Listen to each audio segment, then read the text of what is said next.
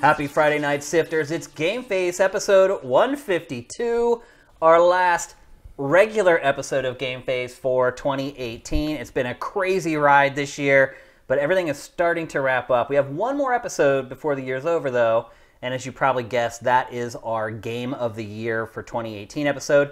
That is going down on Tuesday, so just 4 or 5 days to wait for the next episode. It'll be our Game of the Year where we pick winners and runners-up in, what was it last year, like 15 categories? 13, I think it was. I don't remember. Somewhere around there.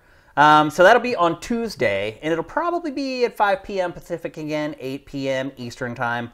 Seems to be working out for us. Of course, it's already dark here, because it's like the dead of winter. Otherwise, though, it's been a great year. I want to thank all you guys for hanging with us on the stream all the way throughout 2018. Thanks to everybody who subscribed via Twitch Prime throughout the year. That has turned out to be a nice revenue stream for us. In fact, some of you guys may be ready to re-up your sub on tonight's stream. So I just want to thank you guys for sticking with that. I know it's a pain in the butt to have to do it every month. I probably wouldn't want to have to do it, so I appreciate you guys going the extra mile. It does absolutely make a difference for us. And the year is winding down. Yeah. Not much left. Yeah, I mean, all the big games are out. We talked about the last two last week, Just Cause 4 and Super Smash Bros. Ultimate. So tonight's show is a little bit angled towards indies. There's a couple of big indie releases that came out this week that we're going to talk about. A couple other bigger games. But I will say right off the top that I think you're probably going to be getting off the stream here in an hour and a half or 2 hours. It's not one of our bigger episodes. We only have 4 topics for tonight's show. So I know I've said that before and the show's gone much longer, but yeah. I think that will be the case. That happens when it's like, news topics that have more stuff going on with them, whereas these are more, these are all games. A lot of times, too, if our show ends up coming in shorter than usual, we'll do an extended Q&A or something to make up for it. So, and we probably will. We'll do a little more Q&A this episode than normal. But with that, let's get on with the show. We got some great stuff to talk about. And we're going to kick things off with Devil May Cry 5. Matt, when I came over and you saw the rundown, you were puzzled as to why we'd be talking about Devil May Cry 5. And the reason we are talking about it is because there was, I'm not sure if it's still there, but there was a free demo on exclusive to Xbox, I should add, that was up this week, and I downloaded it. We're getting the word out, Capcom. Yeah, so that was my point. That's what I was getting at, is that I don't think anybody even realized that. I had no idea. I mean, we curated a story to Sifted, but it's like, And I look at the Xbox store almost every day. Yeah, and it was buried in there. It was hard to find. But yeah, there was a demo of Devil May Cry 5, a free demo up on Xbox Live all week. Again, not 100% sure it's still there, but I did download it and I did play it. It's about a 20-minute-ish demo, and the way the demo works is you start from the beginning every time you die. So there's a boss fight at the end, and I will fully admit that I never did defeat the boss. When you lose to the boss, you would start right back here again. So I played it 3 times, I think. Never did manage to beat the boss. I got him down pretty close on my last run, but was unable to beat him. But I did spend a lot of time with the combat and understanding kind of how the gameplay loop works and how the level design works. And it is 100% Devil May Cry. Without a doubt, this isn't some kind of spin-off-y thing where you'll play it and you'll be like, wait a minute, how is this Devil May Cry? It is dyed-in-the-wool, legit Devil May Cry. The control scheme in the game is very simple on the outside, but as you start playing it, you start to understand how they've kind of layered the depth into the game. So you basically just have 3 buttons. You have an attack button for your sword, you have a gun button, and then you have a devil trigger button. Now, the devil trigger is not something that's new to the franchise, but the way that they handle it in this is a little different. So for those of you who don't know, the devil trigger is basically these bracers that you get on his arm, on Nero's arm. And I'm assuming that this demo is set up in a way that they just give you several of them right out of the gate, but if you play the real game, you probably have to earn them as you go. But for this demo's purposes, they gave you 3 different devil triggers that you could use. And each one of them basically gives Nero, or Dante, special abilities. So one of them is almost like this sonar type of blast that you can use up close, but then you can also use it to sort of teleport around. And you can also use it to grapple to enemies, and you can grapple enemies to you to pull them in to start a combo. And then the other 2 that I used were just kind of like, you're seeing one right now, it's kind of an electricity attack that shocks enemies and kind of freezes them. But the way that the devil triggers are handled is a little weird. So you can't see it right now. Actually, maybe just take down the graphic just for a second, Sam. See the bottom right there? That's where you see the 3 different abilities that you have. And so it took me forever to figure out, okay, how do I switch through the triggers? How can I choose which one I want? And I had found a button that would do it, but every time it would, so you can see there, it says like Overture, 4 out of 4. I found a way to do it. When I would do that, it would take away one of the abilities from that trigger. So if I would switch with the left shoulder button, it would take away one of the old triggers and then switch to the new one. So I thought that was wrong. I thought I was doing something wrong. It turns out that is actually how it works. That's how you swap the devil triggers. When you go to swap one, you're going to sacrifice one of the charges from that devil trigger. It is interesting to change, because in the old games, devil trigger was just sort of, you know, the meter thing filled up and you hit the button, you turned into a demon for 30 seconds and wrecked house, and that was the end of it. Now, I'm not 100% sure how many total triggers are going to be in the final game, but if there are 3 in the demo, I'm guessing there's probably going to be 5 or 6. That's my guess anyway. Using the sword, the combos are pretty simple when you're on the ground. It seems like Nero has like a 3 or 4 hit combo that just kind of repeats over and over. You can hold the attack to do a powered up attack. And then you have a jump button, of course, and that's where you kind of get into more of the depth of the combat, because you can jump, and then while you're in the air, you can kind of lift enemies off the ground and juggle them midair. It's Devil May Cry. It's what has been a part of Devil May Cry all along. And then there's the gun button, and mixing all those 3 things in there, you obviously try to go for as stylish a combat as possible. And there's ratings that pop up kind of in the middle right-hand side of the screen.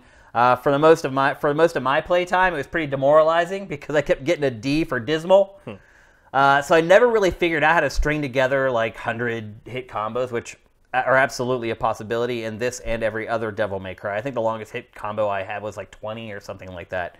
I never did get a double S throughout all my time playing the demo, unfortunately. But yeah, a big part of Devil May Cry to get those higher ratings is mixing up the combat. So mixing in the gun with the sword, with the leaping, with the devil trigger. And if you mix that stuff up, the better you mix that stuff up, the higher ratings you get. And then ultimately when you finish a level, you get rated on that level, blah, blah, blah. Again, very much Devil May Cry. Now, the one thing I would say that kind of surprised me about this game is that the level design has not changed. We're in this era of open world, freedom, go wherever you want, do whatever you want. Devil May Cry 5 is very much a throwback in that it is 100% linear, and the levels are basically 100% linear. There's a couple like side paths you can go down and maybe find some red orbs or some green orbs, but for the most part, it's just this track that you run down. And even in this demo, there's some very simple puzzle stuff. You pick up this item, you have to take it back to this other place. It's like this weird like heart that has legs. And then you insert it into this vagina-looking thing, and then it like crumbles the wall down. So there's very simple puzzle-like stuff. And again, that's something that you would find in Devil May Cry and past entries in the franchise. And again, like other Devil May Cry games, you can upgrade pretty much everything. You can upgrade your devil triggers, you can upgrade your sword, your gun. And that is done, if you were paying attention to the B-roll early on, you see a scene with a girl. Well, that girl is like basically your mediator between you and the office. And she cruises around in a van. And at the beginning of this demo, the van rolls up and kind of parks in the middle of the level. And that is where you go to, and here's what I was talking about earlier, where you get this item and then you have to take it to this other place to use it. But the van is where you go to upgrade all your stuff. And it's disabled in the demo. You can't do any upgrades. And I think a big part of that is because they've already kind of powered you up for the demo. Story-wise, writing-wise, not great. What have I've experienced so far? It tries to be funny because it is Devil May Cry. It's kind of one of those tongue-in-cheek franchises, lots of corny one-liners and things like that. Nero's writing's not too bad. Like the boss fight at the end, he has a dialogue back and forth with this hideous creature. And that has some levity, some funny moments to it. But for the most part, the writing falls flat, at least what I've experienced from this. They don't really tell you a whole lot about the story in the demo, so I don't have a really solid grasp. Like when you fight the boss at the end, he talks about how he's trying to gather as much human blood as possible so he can be the king of the underworld, but then presumably you kill him. So I don't. That's probably not a major part of the story arc. Performance-wise, the engine runs great. I would venture to guess it's 60 frames per second. I was playing it on the base Xbox One, and that's what you're seeing here right now. The game looks good even on the base Xbox One, which I can't say about a lot of third-party games in 2018. Maybe they put an increased focus on this because they had some kind of a marketing plan all along with Microsoft. I don't know. It's a little odd that this demo only appeared on Xbox. At least I think it is. I think it's because it's the E3 demo. So, and I think they were showing that on Xbox. Were they? Yeah. Almost everything's being shown on Xbox at E3. Yeah, at E3 2018, you're right. Xbox One X, a lot of stuff was being shown. And you may be right. Maybe they had the work done already, and they're just like, well... Yeah. Because I think I'd be shocked if there wasn't a multi-platform demo later. So here she comes in the van that you use to upgrade. But again, in the demo, you weren't able to use it. So I wasn't really able to go through the trees and see just how far you could go, how deep it went. But, I mean, I would say overall, I really enjoyed my time playing this game. It is a bit of a throwback. It does feel like an older game in some ways. But, you know, every once in a while, I don't mind that. I don't mind a more straightforward experience that has more of a focus on your skills than, hey, look at this gorgeous level design, or here's all this adventuring and discovery that you can do. And I think in particular for this franchise, that sort of level design makes a lot more sense than it does for others. Would I like to see eventually an open world take on Devil May Cry? Sure. Do I feel like I need it to enjoy this game right now? No, absolutely not. I had a ton of fun with this game, and I played the demo over several times, and I actually enjoyed it more every time because I got better at the combat and started to understand sort of the ebb and flow of how things work. So I think Devil May Cry 5 is looking good. It's coming in a couple months. It won't be that long until everybody gets to play it. And like you said, I would not be surprised if this demo appears on PS4 here during the Christmas holiday or maybe early in the year next year. But right now, it's only on Xbox. I don't even know if it's still up there for download at this point. So you might be able to give it a go this weekend, but I'm not 100% certain. Matt, what would you like to see change from prior Devil May Cry games, other than what I just talked about with the sort of restrictive level design? I don't know. I mean, I think they pretty much perfected it in 3. Yeah. You know, I think the Ninja Theory game was fine, but I don't have a huge attachment to the established Dante character, so I didn't mind the changes there. I thought it was a good game. 4 I thought was a little meh, in part because you weren't playing as Dante anymore, and in part because it did that thing where you play through half of the game, and then you turn around and go back the way you came for the second half of the game. It was a small game, but they found a cheap way to try to extend its life. And I hope that's not what happens here. I hope this isn't enough. I mean, they did announce this and release it in, what, an 8-month period total? Yeah, but it doesn't look like they only spent 8 months on it. No, absolutely not. But I'm like, you know, at this point, I just sort of hope they don't have to keep reinventing the wheel, I guess would be what I'd say about this series. Like, just look at what you did right in 3 and do that again. You know, apply modern tech, apply modern, you know, the hardware power to let you do some things with it that you maybe couldn't do fully before. But like, I don't think Devil May Cry really needs a massive reinvention to make a good. I mean, maybe it does to sell the numbers that maybe Capcom wants it to, but I don't know. Like, this game has its audience, and I don't know how much further it's going to go, but it's probably better to keep the fan base happy that has kept the series going since 2001 or so than it is to try to capture a bunch of people that have never heard of it before. How long has it been since the last DMC? Not counting the Ninja Theory one. Oh, since 4? Yeah. Was that? That was like 2009. Yeah, I think it was. Holy crap. That's a long time. It has been a long time. I wonder, too, if they're, you know, obviously people like us know Devil May Cry and we're fans of it, but I wonder if the new generation of players... It's a good question. I mean, I think they'll care once they see this and it looks cool. Like, I don't think the numeral 5 at the end of the title is a big deterrent in a video game. No, not at all. Especially a game that, I mean, does it matter, the story? You know, do you need to know what happened in the other 4? No. In this franchise? No, not at all. You definitely don't need to know. There's demons, there's swords, there's guns. Look cool, go. Yeah, like, it's pretty all much. You need. Well, I wonder about the design, though. since it is kind of a throwback to the games of yore, if new players will resonate with it as much. They seem to like Bayonetta, okay. Yeah. I mean, there's not there isn't. That's the thing is there isn't really anything else like these anymore. You got Devil May Cry. Some would say there's a reason for that. Well, I think the reason is they're hard to make. Like, it's easy to make a shitty character action game. Yeah. It's also got a little bit more. It's more of a Japan-centric subgenre. Like they do the character action stuff better than pretty much anybody. So it's not surprising that you don't see that come out of the West very often. The closest we probably get were those terrible Russian games, X-Blades. Yeah. Remember those? Yeah. Or Blades of Time or something like that. Yeah. It never quite comes off right. And I think, you've got this. You got Bayonetta. I think there's another one that I'm forgetting. Well, the new Bayonetta is coming to Switch. Yeah.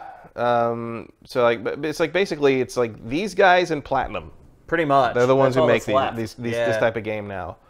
And Platinum's famous for applying kind of that combat style to almost anything you can think of, up to and including licensed Ninja Turtle games and Transformers games.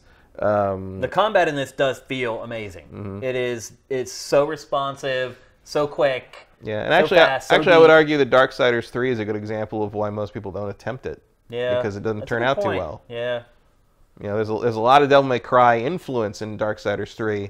But there's very little that lives up to the legacy of of Devil May Cry in Darksiders 3. That's a very good it's a hard thing to do right. Yep. But based upon what I've played of this so far, they're absolutely nailing it. They're doing a really good job. I am excited to play more of this game. I might even play through the demo again and try to finally beat the boss and see what happens after I beat him.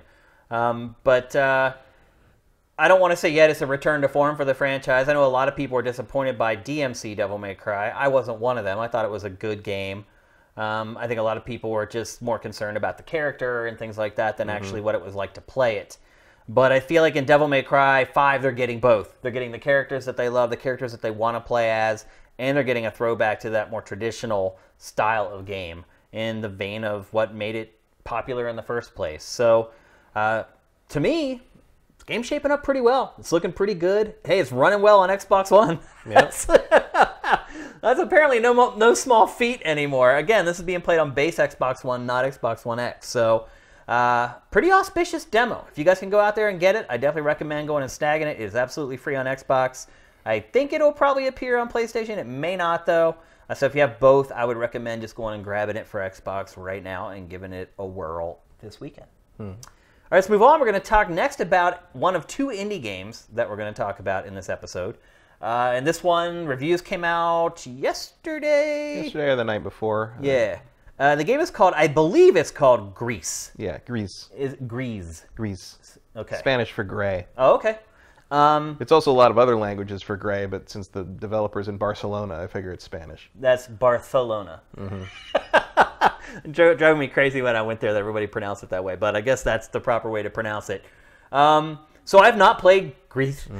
GRIS. GRIS. You have. Yeah. This game is getting really high review scores. Also, some of my Swedish friends are amused because apparently that means pig there. Oh, okay. I think that's what they said. They said it means something. It means pig, I think. And I wonder if that's like the origin of the word gristle that we use. Yeah, it might be. It's possible. Anyway, this game has been getting sky-high review scores. Like, people gushing over it. I think there was, of all the reviews we curated for this, there was one that was negative. I think that was US Gamer. IGN dinged it pretty hard, too. They gave it a 6.5 out of 10. Oh, okay. Okay, I didn't see that. For being beautiful but not difficult, which is like, I don't know if you really get what they're after in this game. But everything's got to be a Souls clone now, man. Yeah, it was a weird. Yeah, I saw that tweet too, from the Rock Paper Shotgun guy. Yeah. I don't understand what he's talking about in that tweet. And everybody kept asking for examples, and he didn't give any. Yeah. I don't know what he's saying. Because I like Dark Souls. If there were a lot of Dark Souls likes, I'd totally want to play them. But I don't know what he's talking about. Yeah, I don't either. But GRIS is it's an indie side-scrolling platformer. So naturally, it is about depression. Because it doesn't have to be a platformer for that. It's an indie game, so of course it's about depression. Yeah, but if it's a side-scrolling platformer, you know it is. Yeah. But so basically, you play as I've seen it described. The girl here is GRIS. She's gray. She's in her gray robe.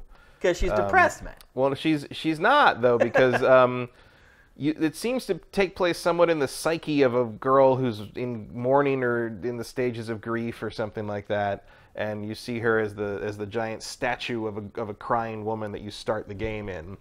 And she crumbles or whatever, and you drop very far into this sort of ruined world, and you go through all these kind of platform areas. You cover the same ground several times. So, like it all takes place in a fairly small area, but the trick is you're basically looking for to get through each platforming area, and you'll get to a new stone hand of the girl usually. And that will be where you sort of do this she rolls into kind of a ball and a new color is added to the world. Okay. So you're adding colors to the world. So the first one is red, and it turns the world's kind of gray here. When you add red, it turns the world into sort of a blasted desert, it's presumably the anger part of the grief process sort of thing, and you have to deal with winds that'll blow you back if you're on shelter and stuff. And then later on after that you get green is the next color, and that causes plant life to bloom again, and that you do some Tarzan style sliding down vines and jumping on various trees and things like that. And over the course of the game, and you see here you have these little orbs that help you get places, and the key part of the orbs is use the orbs to get new abilities.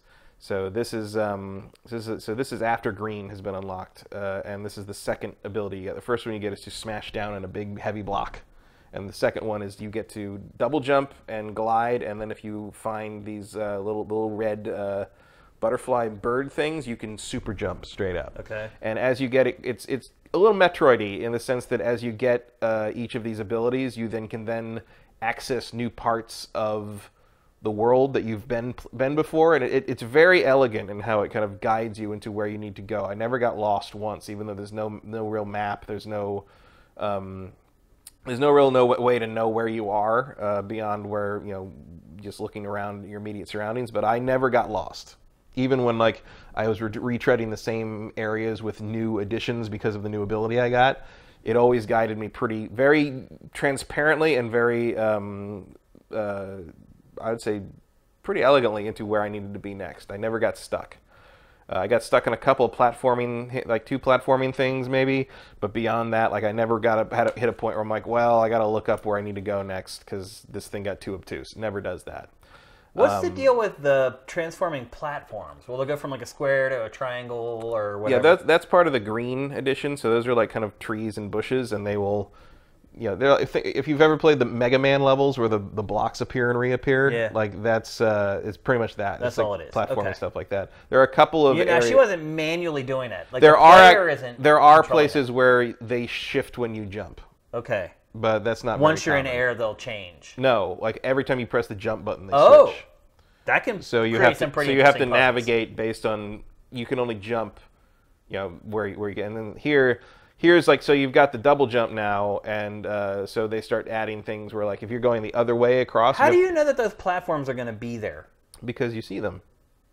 Before you make that first jump, you don't though. Well, they're a pattern. You got to watch. Okay, so they just go in a sequence. Yeah, you can watch patterns. Okay, yeah, gotcha. All right. So she's going to hover there. Yeah, there you go. Okay, got it. Now that one's going to disappear, and she's going to double jump and hover, and wait. then she lands. Just in time, because if she didn't hover, she would have fallen because it didn't appear in time. So it's that kind of thing, and as you go on, there's it goes the colors that you add kind of create some surprising situations. Here you go. What's going on here? So all those red bird things, that's when you're on one of those red bird things, you can do a super jump. And so there's red bird things everywhere, so she can super jump as much as she wants. Wants. Okay, got ya. There's no limit to how many super jumps you can do as long as you keep finding red birds. Now you can't die, right? No. There's no death in this game. No death. Which is the polar opposite of the game we're about to talk about next. Yeah. So you can't die. you can get stuck, but you can't die. There's no way to get, you can get stuck in the sense that you don't know what to do, but there's no way to end up in a situation where you have to start over or, nothing like that. I guess it's been criticized a little bit for that. It's like, oh, there's no threat, because there are scenes where like eventually in the game the depression or the bad thing that the girl is upset about is personified by a giant black mass of goo that takes the form of like a really loud, annoying bird and a scary moray eel that chases you. But like the moray eel chases you through this area. What's going on with the sperm box there?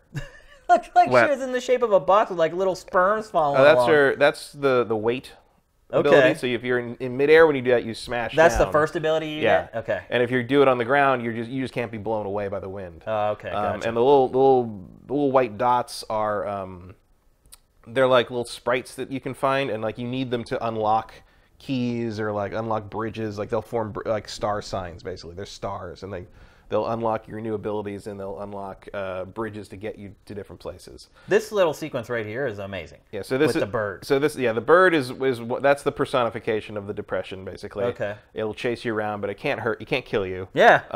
There's nothing can. No, there's the moray eel thing will chase you around a lot, but like and what happens if you just stop? They'll just yell at you. Like even if you just stop when you're being chased by the eel, like you'll just automatically get out of its mouth in time. Like you can stay ahead of it faster and do it a little better manually, but you don't need to play it. Now, how do you feel about that? The fact that there's really no threat in the game and you can just... I don't care. You don't think it would be better if there were some semblance of tension in the game? No. I mean, it's not really about that. I think it's more about being an art object and sort of letting you figure out where you need to go and how you need to deal with things without just making you repeat shit over and over again. And I do appreciate that to some degree.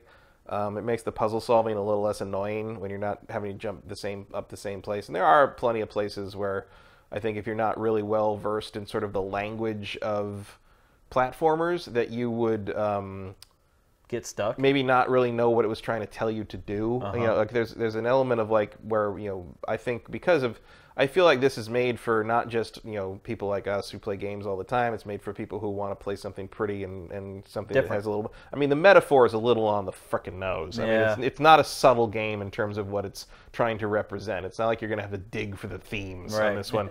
It's well, like, a lot of people. Her name is Gray. She's trying to get away from a big black monster blob thing. She's bringing color back to the world and trying to reassemble a crying woman. I mean, it's like, come on. Well, a lot of people have compared this to Journey.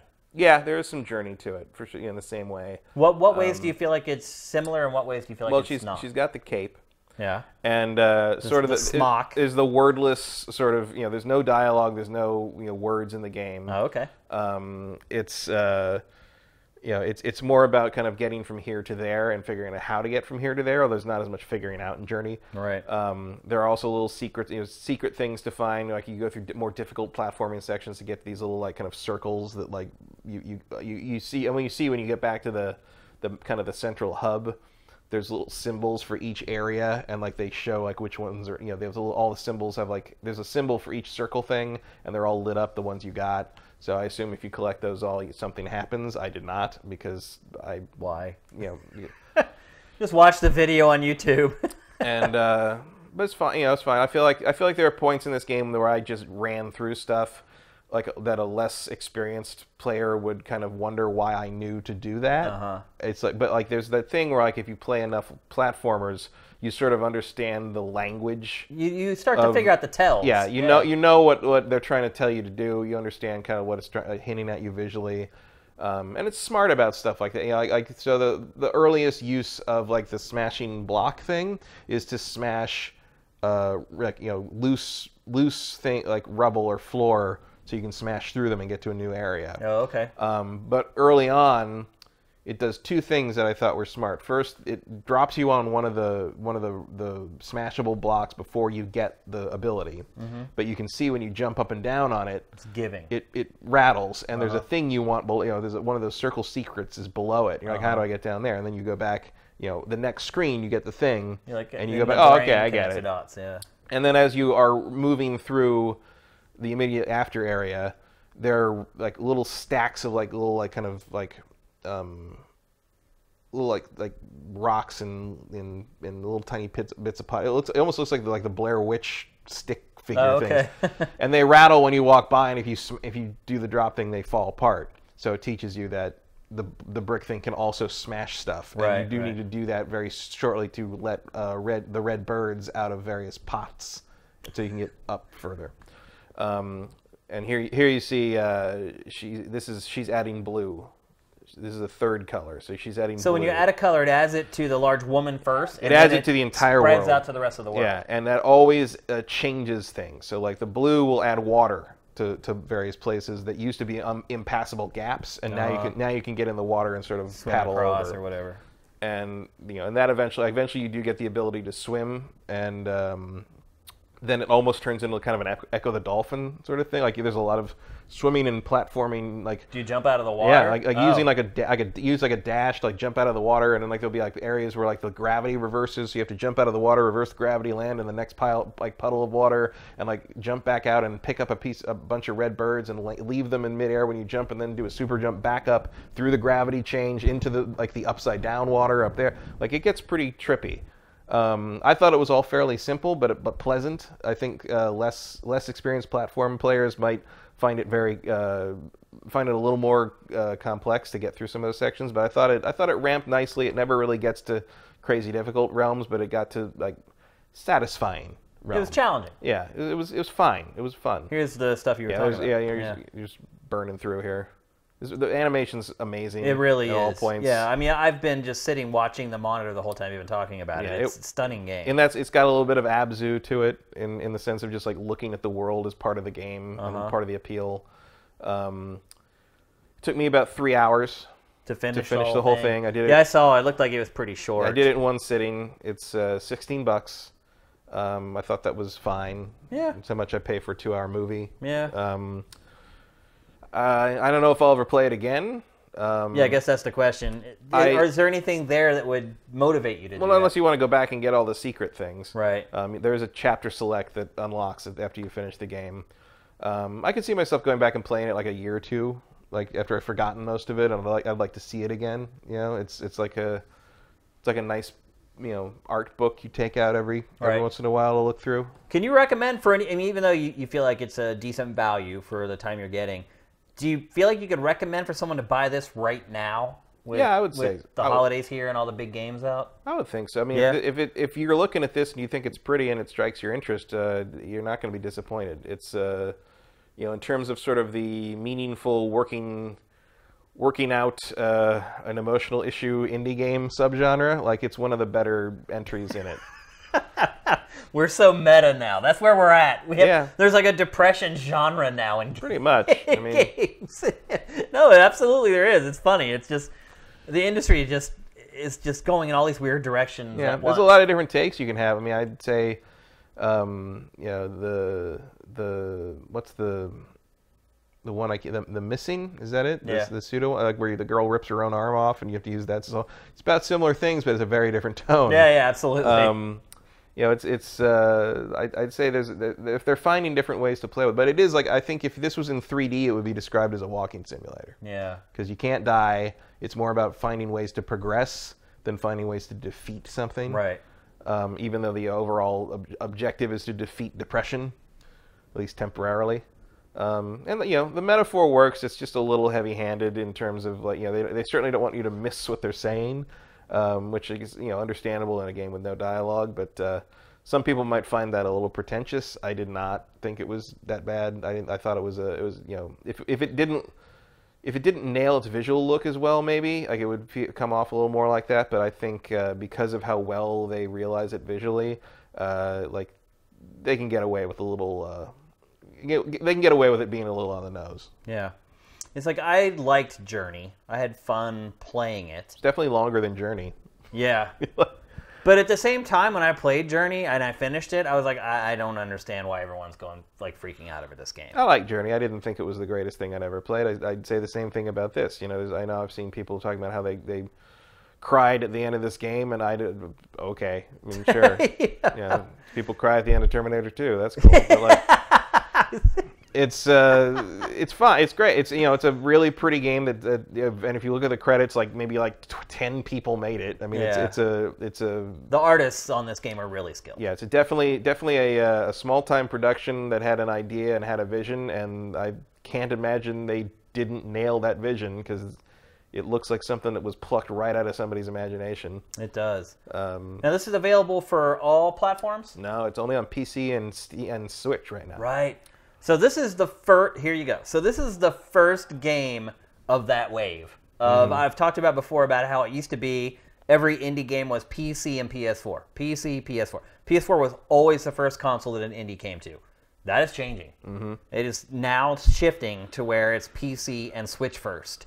And this is really kind of the first high-profile indie that does that. I mean, I wouldn't be surprised if it came to other stuff later. Oh, yeah. But for sure. It's definitely going to come to PS4 and Xbox Definitely One feels like, given the sales and attach ratio of quality indie stuff that hits the Nintendo eShop, these devs knew where their bread was buttered. Yeah. And I have no doubt it's going to work out very well for them because I think it'll stand out visually. Oh, it stands out no matter what.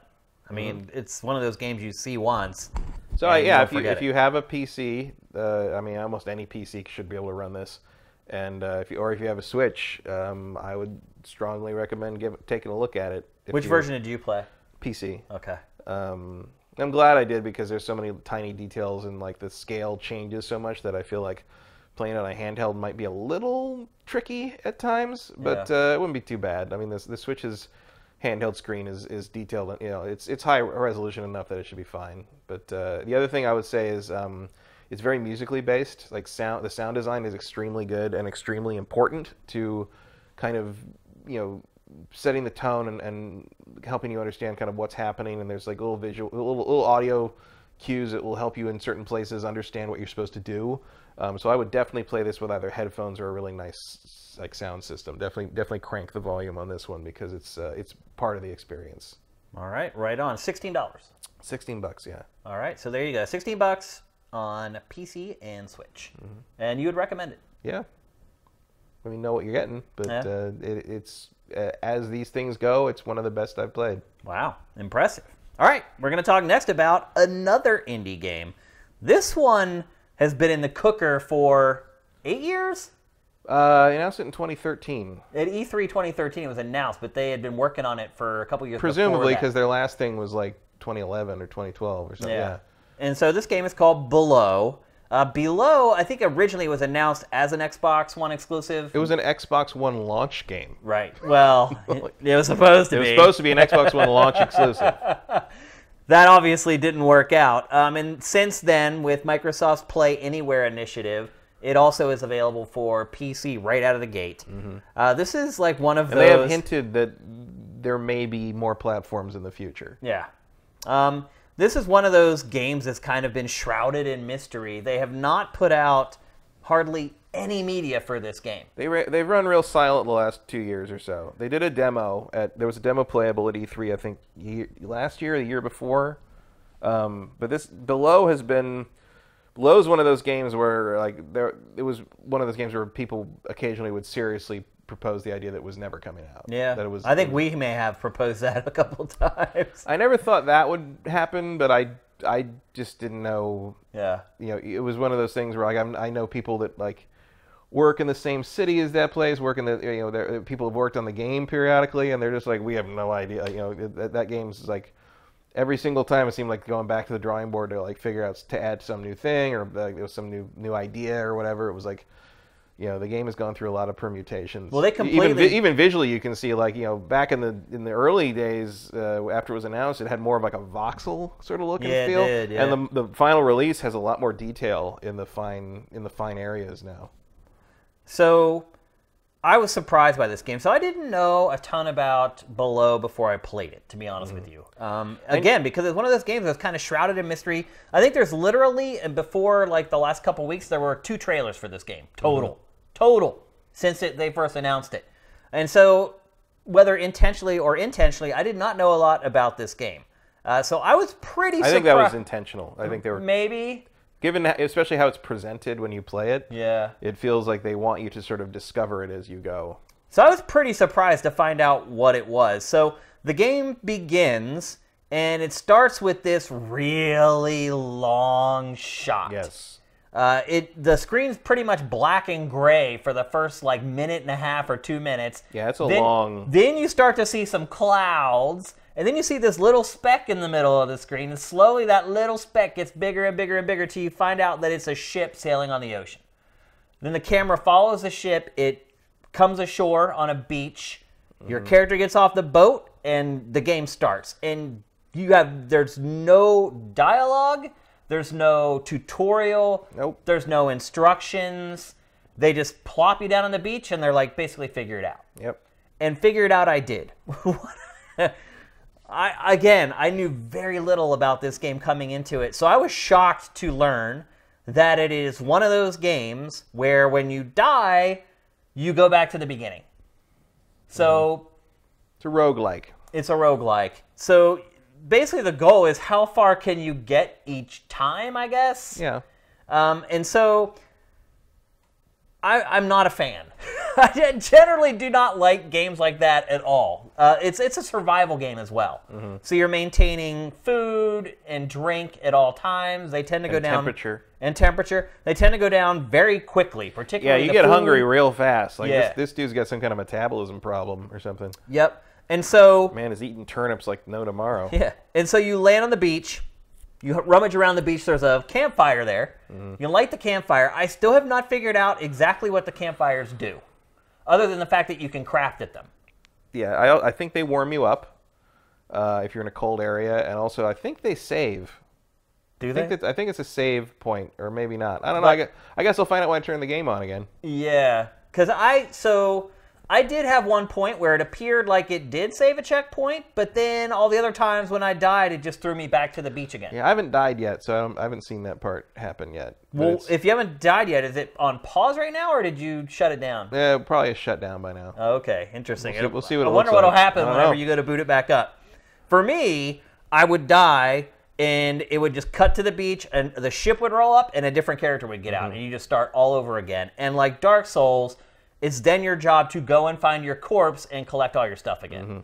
And the game, for me, became this cycle of die, go back to the beach, make it an extra 2 screens, die, go back to the beach, again, come all the way. And you have to go through all the crap again. You have to climb up all the walls and go down the long staircases. And I don't know. It looks like, from what I poked around with, it looks like there are shortcuts to open up to get back to places faster eventually. Probably. Certainly, like there's near the first campfire, you go in like a little hole there, and there's like a bridge that you can't get to because it's like held up by one rope. You need to shoot the rope with so clearly the bow. you'll be able to create something there. Yeah. I tried shooting it with a bow and I couldn't wouldn't hit let me anything. shoot it either, yeah. So I think you need to come back from the other side and cut it with a sword. That's possible too. And then that'll let you get back to that first campfire. And then if you die, you can come back and go straight up that, and that'll get. Because I think there's a lot of Dark Souls influence here, and I'm sure that's part of it. The enemies in the game will kill you in just a couple hits. So you can't go all willy-nilly with the sword and just run in with, and just... Although they are afraid of fire. Yeah. Yeah, they are. There's a lot of elements you discover sort of just by trying it. By accident, yeah. There's a lot of trial and error. The graphics in the game. It's so... this is one of the things that delayed this game. Is that they had to completely rewrite the graphics engine because they were insistent on the fact that the camera is pulled so far back. And they were having problems with the engine running because it was, I don't know how you can't have an engine that can't draw that many polys on screen, but apparently theirs can't. So they had to go back and rework the graphics engine so that they could use that far out camera view the way that they originally intended. How do you feel about the camera angle, the camera view in this? It's fine. Like, it doesn't... You don't find yourself squinting trying to see... No, I mean, I can't... I maybe squint to see like details on like the character, but I know where he is. I know what I'm... They do code everything so that you can tell, like an item is a flashing white light, and your guy always is in the middle with the the lantern or the shield. If something's going to come at you, it's a glowing red thing. They get it across. The one thing I will say is if they ever make this for the Switch, forget it. That's not going to be a handheld mode game. Well, actually, Matt, I don't know if you know or not, but there is a special edition of this game, and if you spend a little extra money, you get this promotional item that comes with it. Sam, can you bring that up real quick? I got an image of it there. There it is. Could be handy on the Switch. Yep. So you spend extra $10, they give you a magnifying glass so you can actually see your frickin' character. My biggest problem with the visuals, I'm not a fan of the way pulled back thing, to be perfectly honest with you. I don't like that I can't really see anything. And the way the game works is the initial stage is it's really freaking dark. And when you come into a room, there's a fog of war there. And as you make your way through the room, the fog pulls back and you can eventually see the whole level. So not only is it really dark and is it hard to see like what's on the ground or what's going around, you also have this fog that keeps you from seeing stuff. So in this game, you tend to just stumble onto stuff. Like you'll stumble into an enemy and get hit like out of nowhere. You won't see him first. You'll stumble into other hazards that you can't see coming. And so everything being so small, your chances of seeing those hazards is like 0. It's like nil. And the last couple times I played it before I gave up, I had made it farther than I ever had, and there are plants on the ground where if you step on them, you die instantly. It's like a Venus flytrap-like thing that just basically chomps you and you die.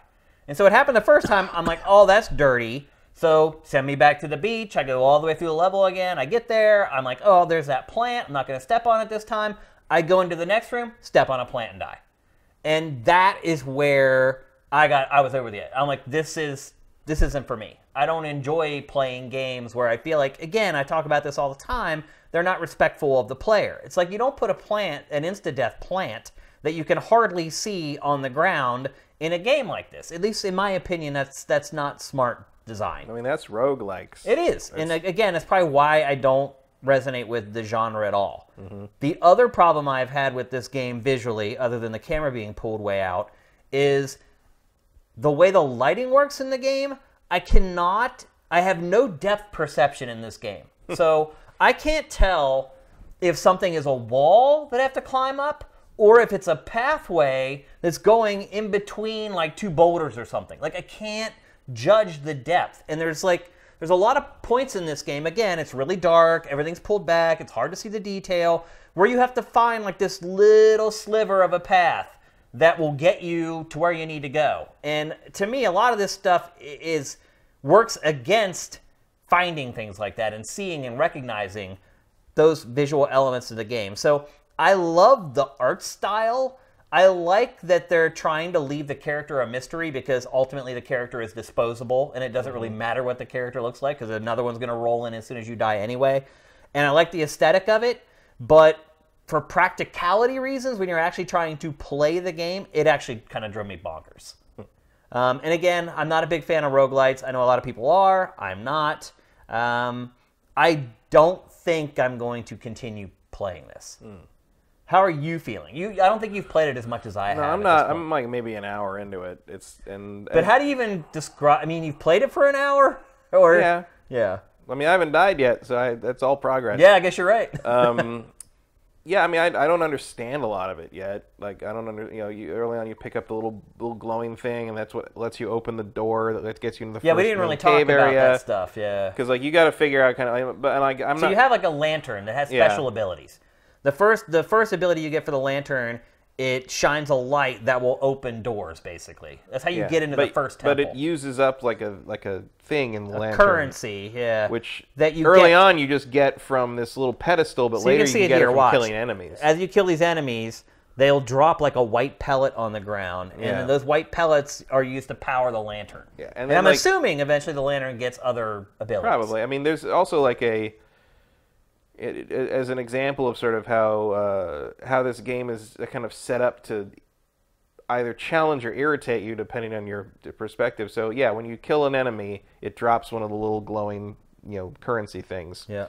But they'll come at you. They charge you. Oh, yeah. At least the early guys, red bull monster shadow dog things like whatever they are. I can't see. You can't tell what they are. I think that's part of the point. They're just a red orb. Like, the red orb surrounded by black like smoke almost. Yeah. And but you can pull out the lantern and that'll like make them run away. Yeah. But they run away to the edge of the ground, and if you kill them at the edge of the ground, the thing they drop falls off the edge. Yeah, they don't and always you don't get it. It's not like a lot of games where the drops are programmed to make sure they stay at a place where you can it's very intentional. So it's like so you have to kind of balance that risk reward where like you can use the lantern to get them off you, but you're going to lose. You're going to lose stuff. So you got to figure out a way to either lure them in, or like I was like turning it off and then turning it back on and then chasing them down with the sprint button and then like doing like a jump slash at them almost to try like. It's an interesting like kind of balance mechanic. I still don't really know what you do with them. I mean, I see like when I use the lantern and I shine the light, it like shows it like one of them's flashing red, and I lost like I used up some lantern ammo or whatever. And you can also use it to like if you go. The last thing I did like was one of the campfires I found.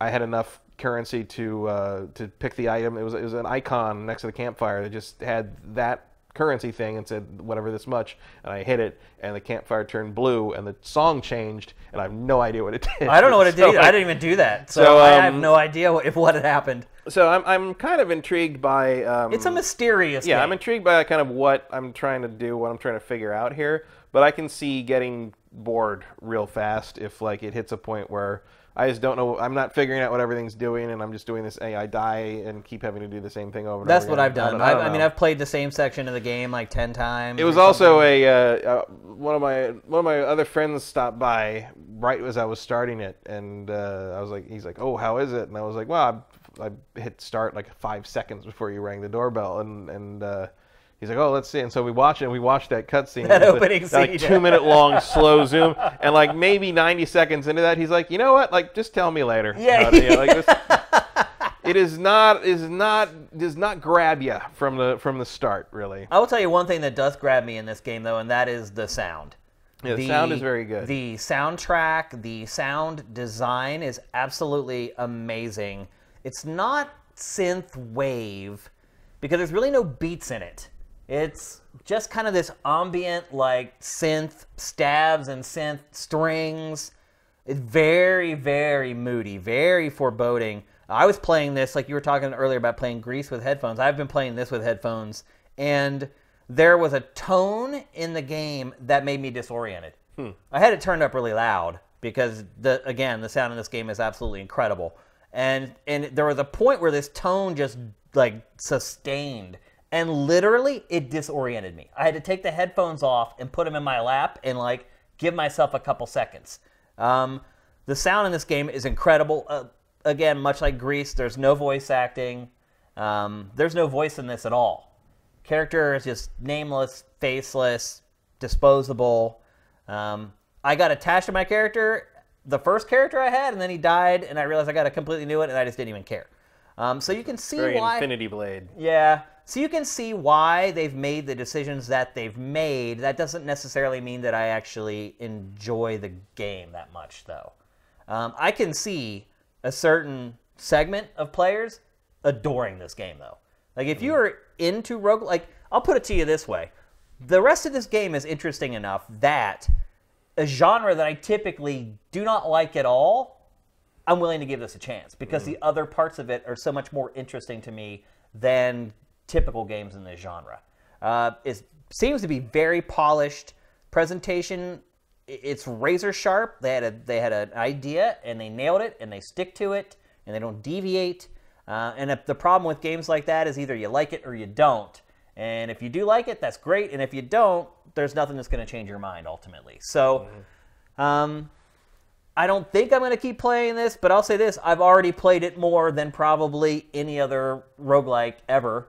So that's probably a feather in its cap.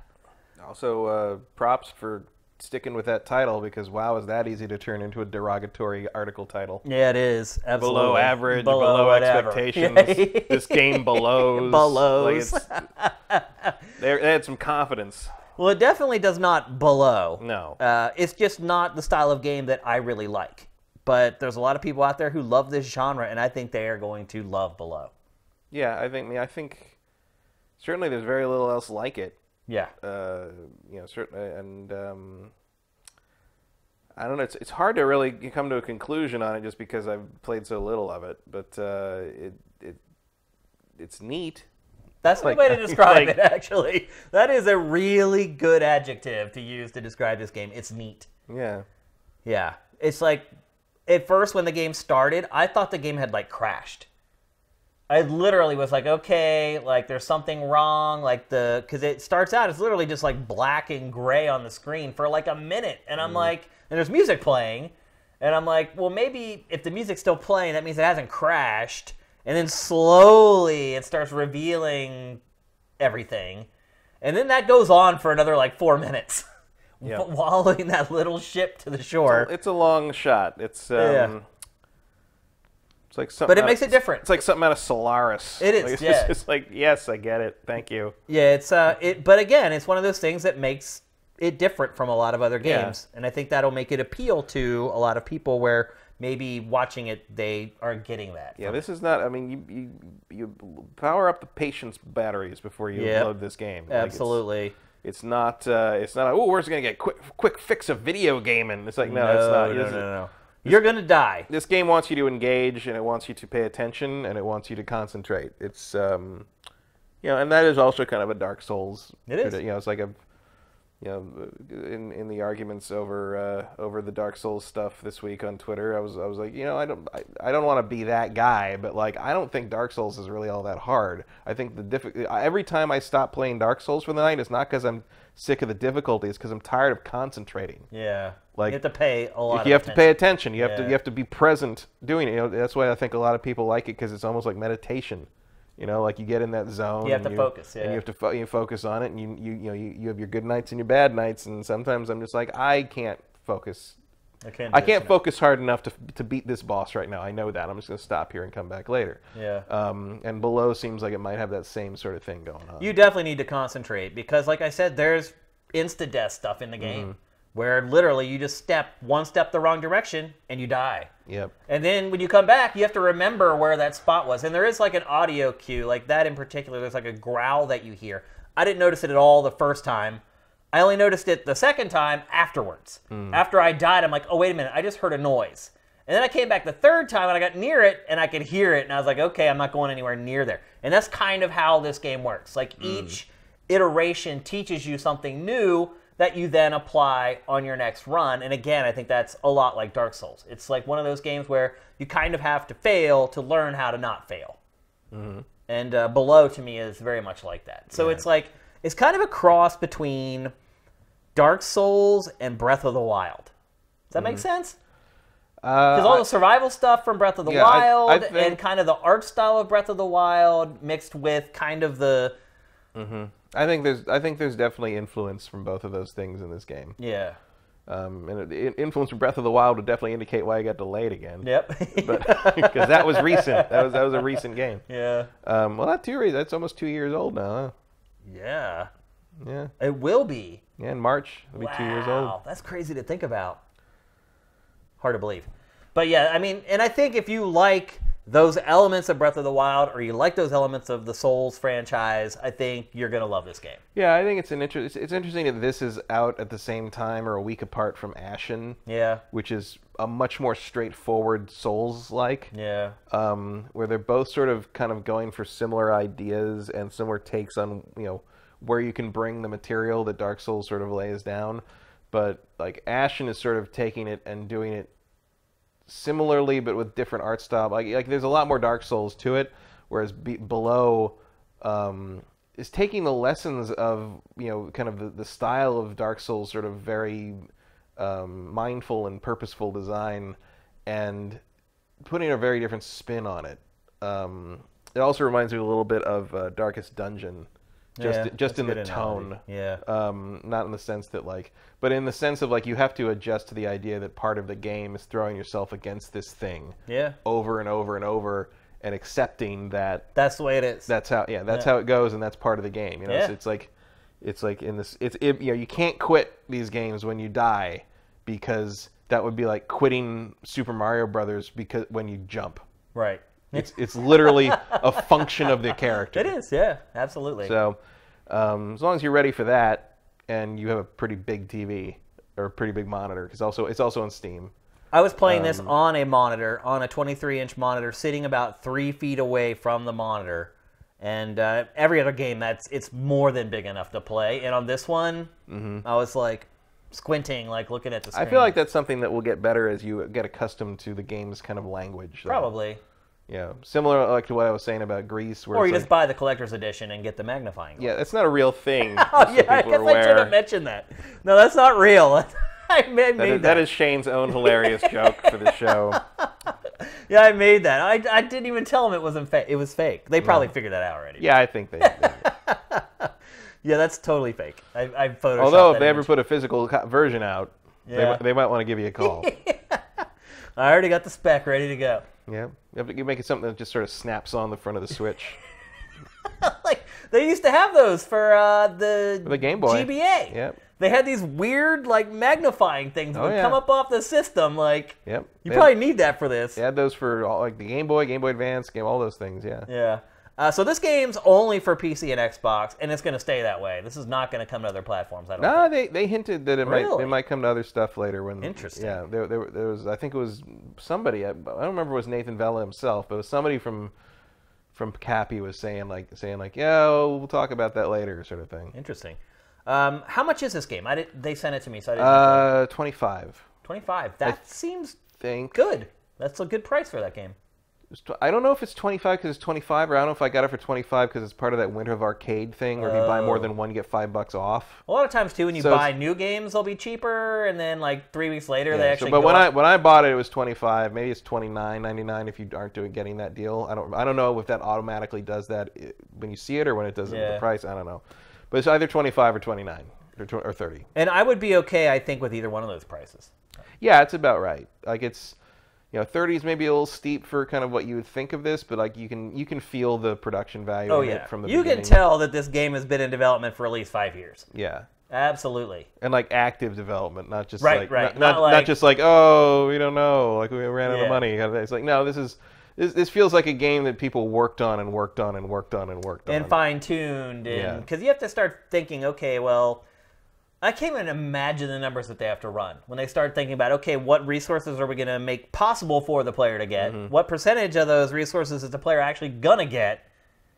And then you have to extrapolate that out to make sure, okay, well, typically how long does it take for a player to get hungry before they need food? Or how long, at what point in the game are they going to need the next torch? And do we make sure we get them enough wood and enough sparks so that they can make... All that stuff. I would never, ever want to make a game like that. It's like, it also feels good. It does. It feels the combat nice. feels good. So there's sword slashing, there's blocking, there's a bow and arrow. I used all my arrows right at the beginning because I didn't realize that it was equipped, and I just went to attack with my sword, and it just fired like all 4 of my arrows really fast. They give you enough stuff to craft arrows pretty well. Yeah, they do. I mean, it's all there once you figure out how it all works. Yeah. So I guess I would say this. I enjoyed this game, and it's a genre that I hate. Will I continue playing it? Probably not. And Matt, you're probably a little more open to these types of games. Do you think you're going to keep trudging forward? I mean, I'll at least give it a few more hours to see what I think. I think there's mystery in this game. Like deep in my mind, in my heart, I know that there's probably something really cool waiting at the end of this thing. Like I feel like at a certain point the game is going to change and do something different, or it's going to crack open. I don't know. I haven't got there. It's just I just have a feeling that that's the way it is. That eventually you get to some point where things change in some way, shape, or form, or at the very least, eventually everything's going to be explained because you don't know anything about this. It starts. You're on a boat. You land on the shore.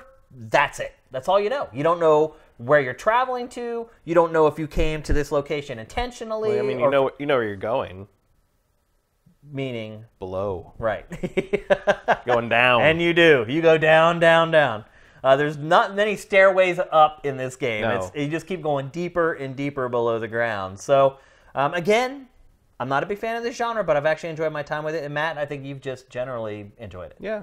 good. I mean, I don't know enough to really say tremendously one way or the other, but it's a good first impression once you get past the 2-minute opening cutscene. I have a feeling that for our Game of the Year discussion for Best Indie Game on Tuesday, maybe we'll resurface, because with both of us, maybe I'll go back and play a little more. No reviews out for this at all yet. No, it doesn't seem to be a lot of... There's some impressions, but I haven't seen any scored reviews yet. Which, again, leads me to believe that there's a lot below the surface in this game. And I'm guessing that probably a lot of the other editors have played it a lot more than I have, and they still haven't written their reviews for it. So there's still some mystery behind this game beyond about what we spoke about. And it has been in development for a long time, which would generally lead you to believe that there's some things underneath the surface there. So we'll see. But for now, I think a lot of it depends on whether you're into those types of games. And I think if you are, you should buy it. And if you're not, you may want to wait till you hear me talk about it again. Yeah, you might want to go look for that Devil May Cry 5 demo. Yeah, exactly. Sort of the opposite versions of everything. Pretty much, yeah. All right, so let's move on. We're going to talk next about Beyond Good and Evil 2. We spoke about this game probably 10 months ago, the last time it was on the show, because they put up like a live stream that was just basically showing the engine and like some of the ships and things like that. E3 and the E3 before that, and then like 10 years before that. Right. Like... Well, yeah. I mean, we've been talking about this game literally for like 10 years. But what year was that one trailer? The CG one? The CG one where Paige inhales the bug. Oh. What was that, like? Was it like 08? 08, yeah. I think it was 2008. Yeah. And it just vanished until like 2 years ago. Yeah. And then the last time we talked about it, they finally showed in-engine footage. And it was just all like pre-alpha, just like, hey, here's a ship. Hey, our jetpacks work now. Well, this week, they showed the game. They finally showed what Beyond Good and Evil 2 is. They put out a trailer that we're seeing right now, and they did a live stream that had literally, I don't know, like 30 or 40 minutes About 30 minutes of gameplay. Literally the game being played in the state that it's going to be played when we finally get our hands on it. So I have notes I'm going to run through based upon the stuff that I experienced and watched.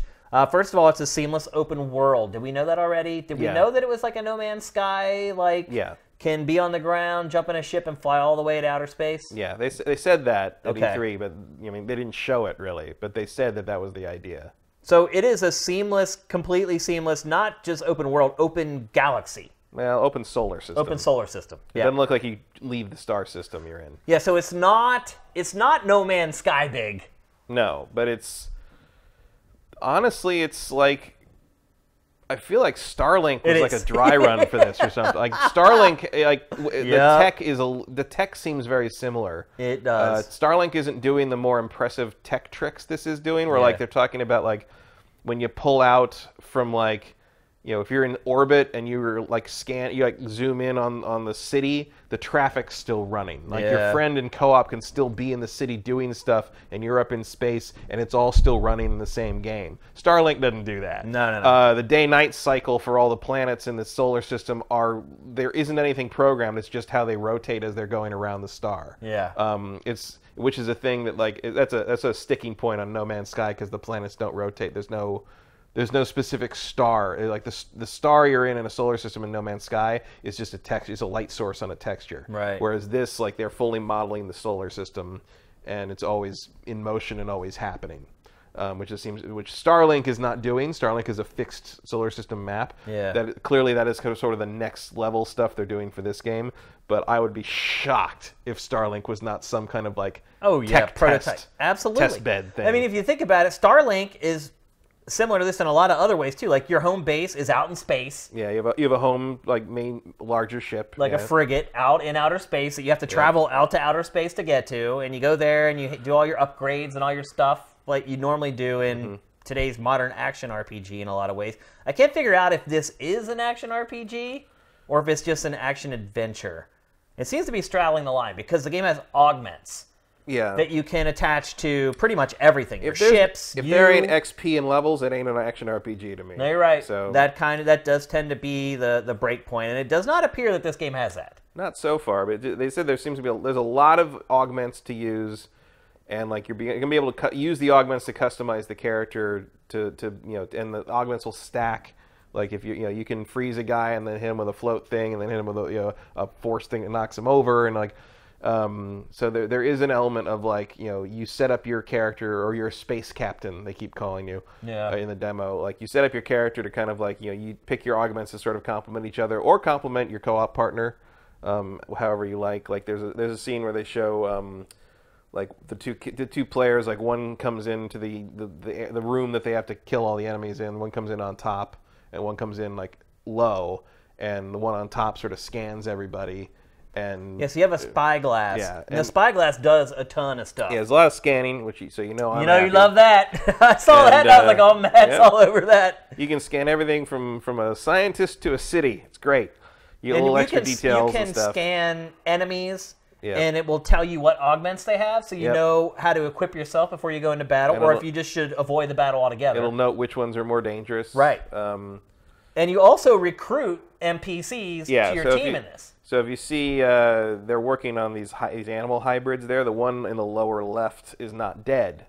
And they say that, they don't show it because it's not really in place yet, but they say, you scan the struggling ape man who's trying to like get off the table, and it says he's a mechanic. And like if you wanted to, you could recruit him to be a mechanic on your ship. So like they kept talking about how there's like 3 pillars to the on-foot stuff. There's the jetpack, there's the melee weapon, and there's the gun. Yep. And so sword, jetpack, and gun. Yeah. And so using your augments will change how those things work for you.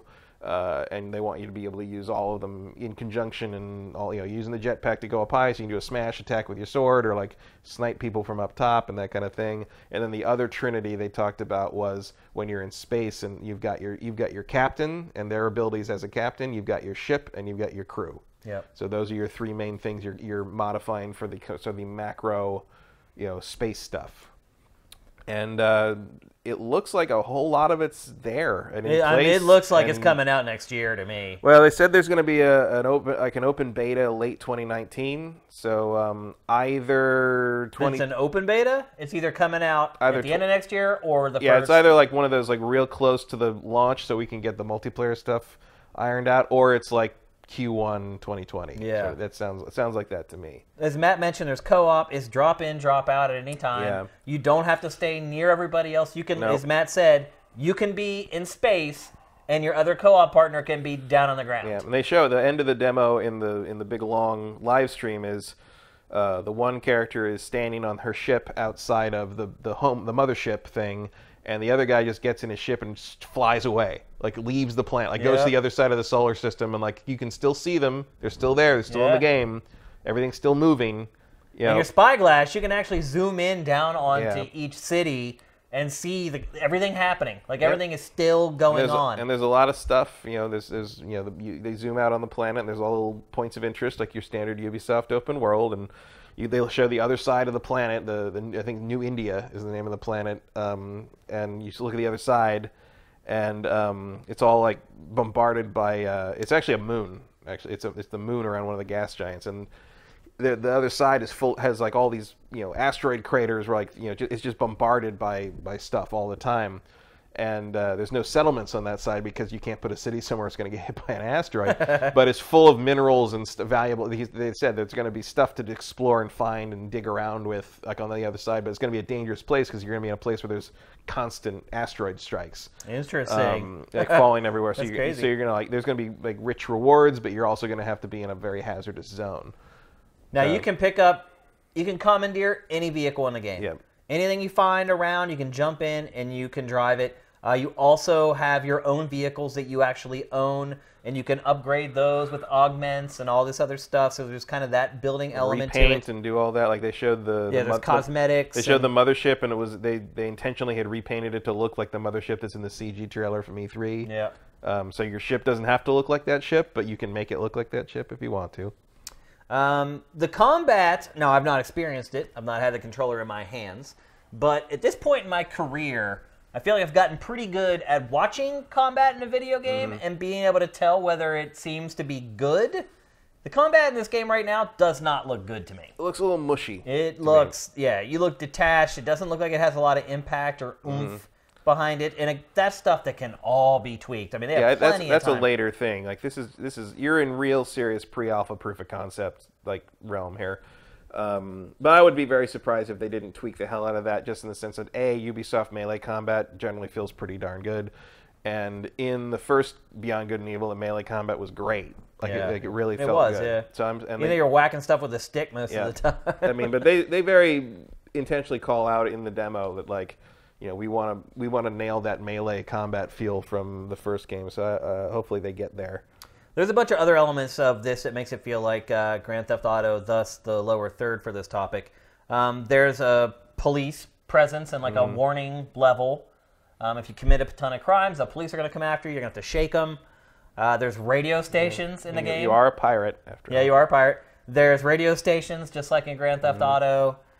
There's all kinds of little elements like that that kind of sink it more, I think, more directly into the action-adventure genre in a lot of ways. And they also talked about a thing like when they show the girl first, and then they drop the co-op other player in. Yeah. And the other player is a ape hybrid, ape human hybrid, and they talk about like mixing the DNA to get like a certain look to the character, and it sounded like what they're saying is like when you create your character, you're going to be able to mix animal and human DNA to kind of create like a unique looking hybrid furry kind of thing. DNA appears to be a big thing in this game. Everyone you scan, everyone you scan shows what their DNA strain is. Yeah. Look, I guarantee there's tons of mystery still left behind this game. But what I've seen so far, sold. I am in on this game. The jetpack, you can fly anywhere, at any time. So you have a lot of freedom in this game to pretty much do whatever the heck you want. As you can see, dogfighting is a big part of the game.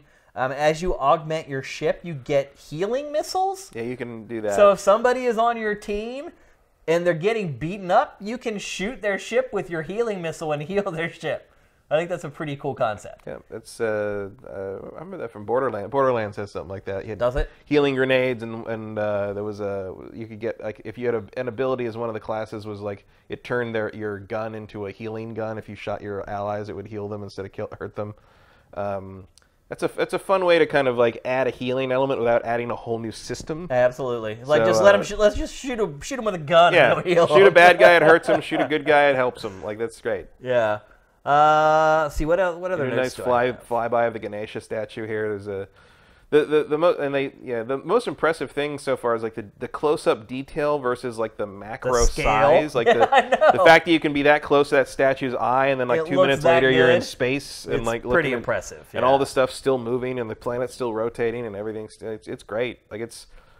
You know, this is I mean, I love space stuff and that kind of like seamless transitional stuff anyway, which is one of the reasons I like No Man's Sky. But yeah, this is another dream game, basically. Something that plays good on the ground. You explore weird temples and hidden things and run around a city, and then you can fly up. You know, it's great. If they actually pull this all off, it'll be amazing. Yeah, I feel like this is a good compromise for maybe people who tried No Man's Sky and they were like, oh, it's too much for me. This is a nice little middle ground. Where this is a good kind of like, I mean, it feels like a lot of this is going to be pretty handcrafted. Yeah. You know, it's big and it's huge, and there's going to be obviously nobody handcrafted this whole planet, but it feels like there's going to be a lot of handcrafting in terms of like the specific things you do, the points of interest, like the cities and kind of all that. You can see he left his AI or his co-op partner all the way back on the planet. And off he goes, and that is really freaking cool. Yeah, which is a good way to do things. And I thought Starlink was great, and this is like Starlink times 12, pretty much. Because imagine if you both have headsets on, and your buddy's down on the planet, and you're like, oh, I forgot, blah, blah, blah, down there. Can you grab blah, blah, blah, and then bring it up? Like, I don't know. To me, it's creating scenes from sci-fi films in a video game that I've been waiting to see in video games for a long time. Having that sort of flexibility in co-op that you can still communicate with each other while you're literally like on separate sides of like the galaxy, like that's pretty cool stuff, I think. That's kind of next level stuff that probably could have been done a lot earlier than it has, but it just hasn't. Well, remember there was a period where just like you just didn't make stuff in space. Yeah.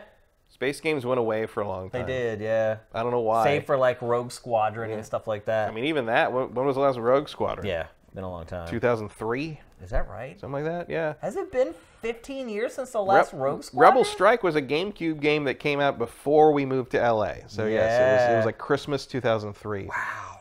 That's hard to believe. Yep. They could revive that franchise and it would do well, I think. Yeah, but that might require EA to make a game. That's a good point. That's a really good point. So, Matt, after discovering all this new information, are you more excited for Beyond Good and Evil 2? Yeah. Absolutely. Abso-freaking-lutely. This, to me, just shot way up my most anticipated list. I mean, it was already pretty close to the top, but didn't hurt. Game is looking awesome. I have a feeling, though, that Wild, we may not see Wild now for another. You can tell that Michel Ancel and his team are I'm fine if we don't see Wild if this is what we're getting instead. Absolutely. No worries. And here you can see the planet we're on is orbiting this gas giant. There's another moon. It's not a planet. It's a moon. It's orbiting. There's 2 of them there, and here that you'll see them pull out through the whole solar system. There's I think seven planetary bodies Orbs, there, and presumably they have their own satellites and their own moons, go to. Probably. That's what I mean by satellite. Oh, okay. But and of course they're all rotating. They're all revolving around the star, and as they rotate, that determines when it's night and day. That's pretty awesome. I like that kind of. That's a real day-night cycle. Yep. Real, not faked. Like, I don't know if you've noticed, but in Red Dead Redemption 2, have you noticed that it skips parts of the day-night cycle? Like, it'll go from, like, dusk to just dark.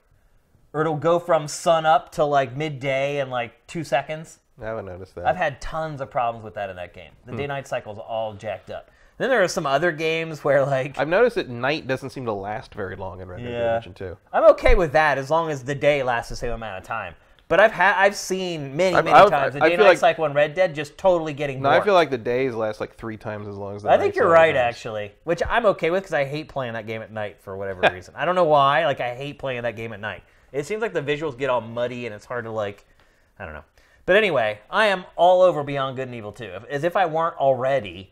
I do think that what we're seeing now is going to help the game transcend the lack of interest in the first game. Yeah. Because I was concerned. I'm like, wait a minute, the first game sold terribly, even though we loved it, and it's near and dear to our hearts. It didn't sell well, and I wonder if a sequel's going to have a chance. But if a game is just this good and this awesome, it doesn't really matter what its title is.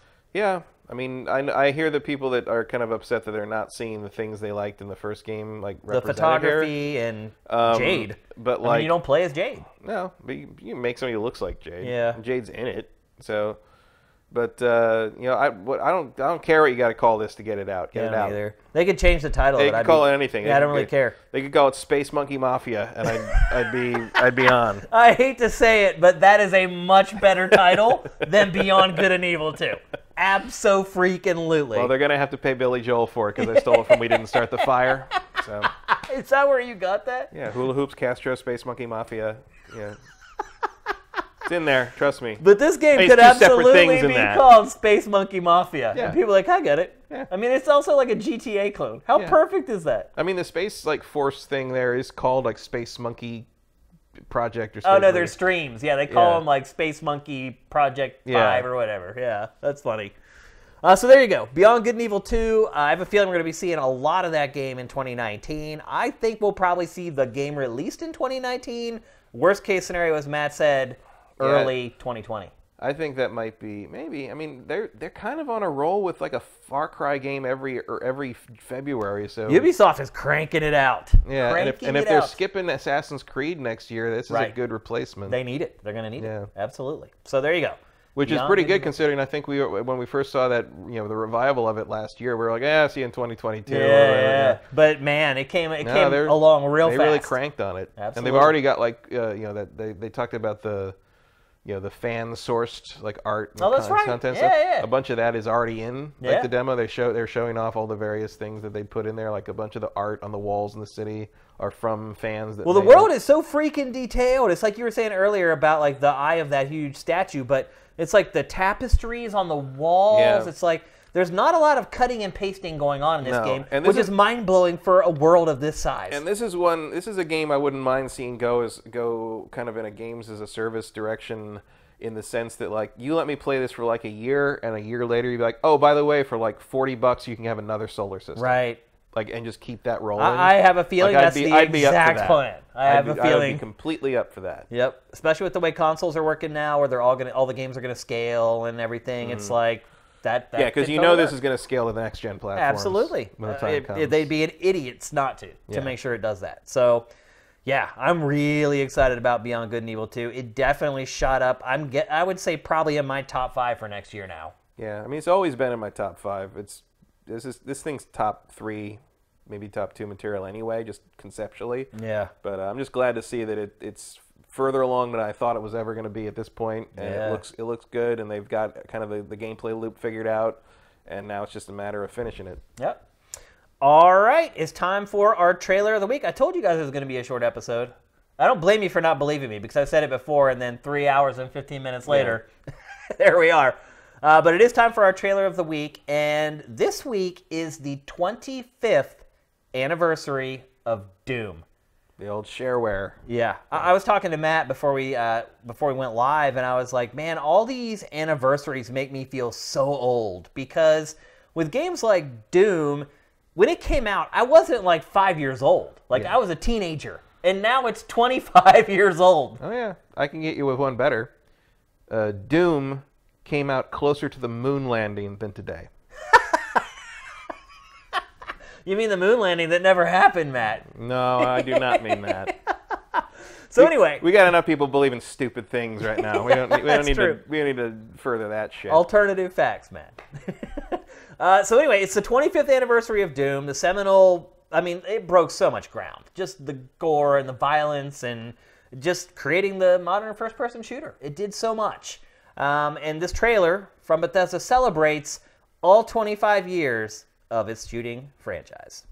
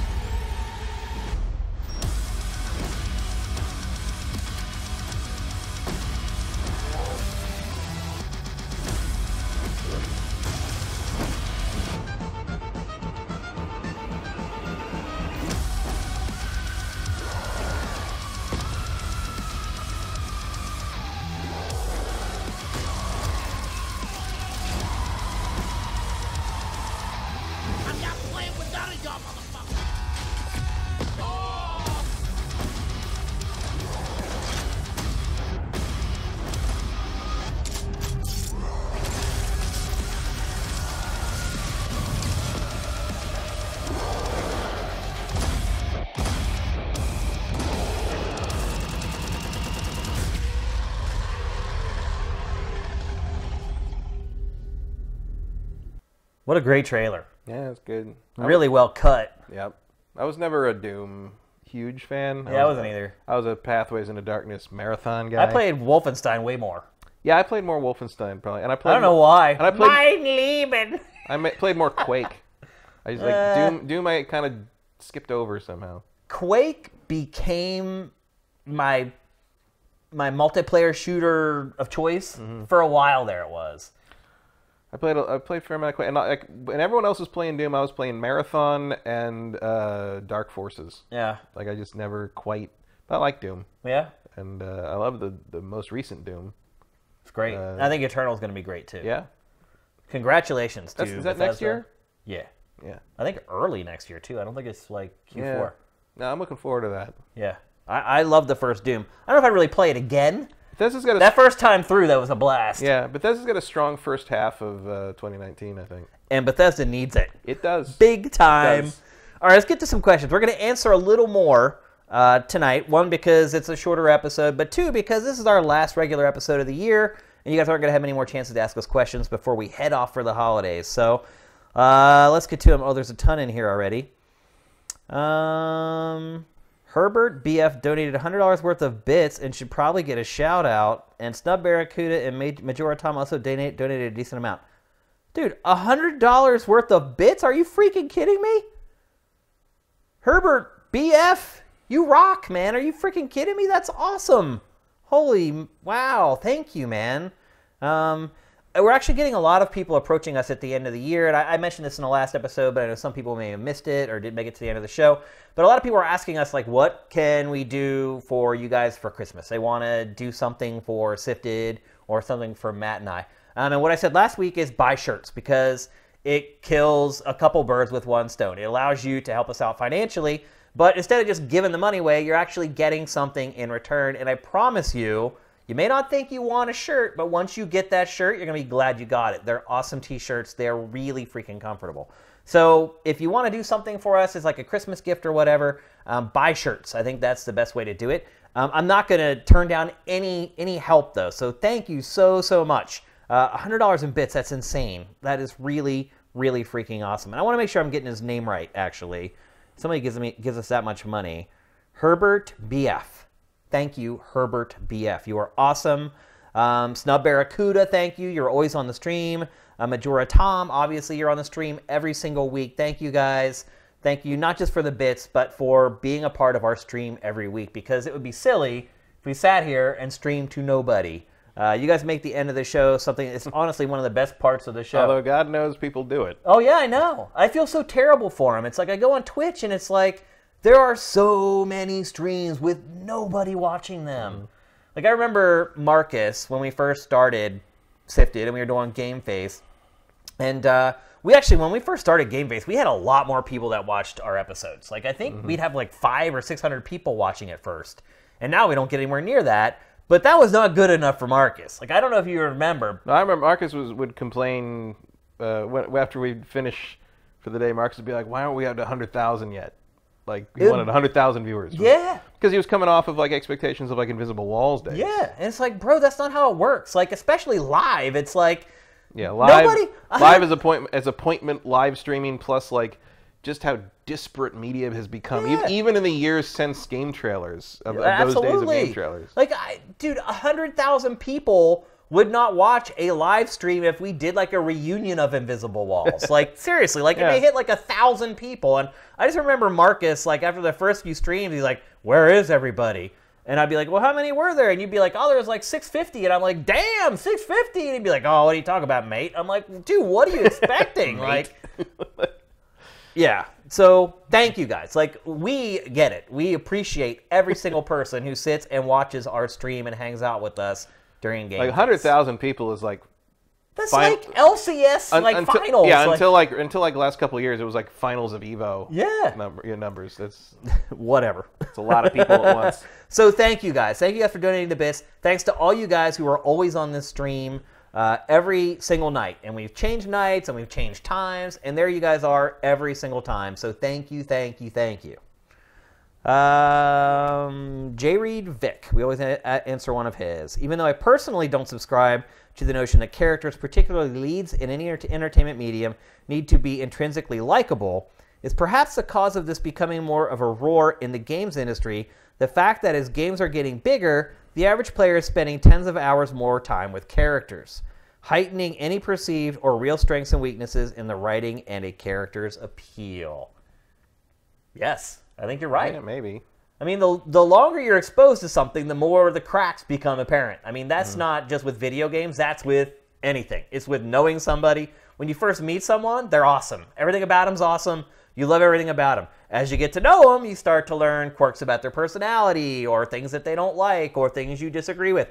It's like that across the board with anything in life. The more you know about something, the more likely you're going to find things that you do not like about whatever that is. So video games are no different, and video game characters are certainly no different. So yes, absolutely. If we're spending 100 hours with a game versus 8 hours with a game, one, it's way easier to make that character seem awesome for 8 hours than it is for 80 hours. And number two, the more exposure you get to something, the higher the chances are that you're going to find something that doesn't quite jive with you. So yeah, I think that's absolutely accurate. I think it comes down to a different style of approaching how you play a game, in the sense that there are people who want to immerse themselves in the character they're playing, and there's people who are willing to be a more removed like player and sort of like, I am playing as this character. Yeah. So like, does it bother me that Arthur Morgan is kind of a jerk? Not really, because I'm playing as him. Yeah. I'm playing, you know, but there are people, you know, it's like you run into these people that like not that they're wrong, but people that like, I don't want to play The Witcher 3 because I want to play me. I don't want to play as another character. Yeah. I want to play BioWare style. I want to create my character and decide who they are and decide how they behave. I don't want to play a preformed character. And I think the people that prefer to play that way are going to be much more sensitive to elements of a preformed character they don't like. Yeah. And they're going to feel like it's intruding on their escapism when this character does things that they find repellent. Things that they would not do themselves, yeah.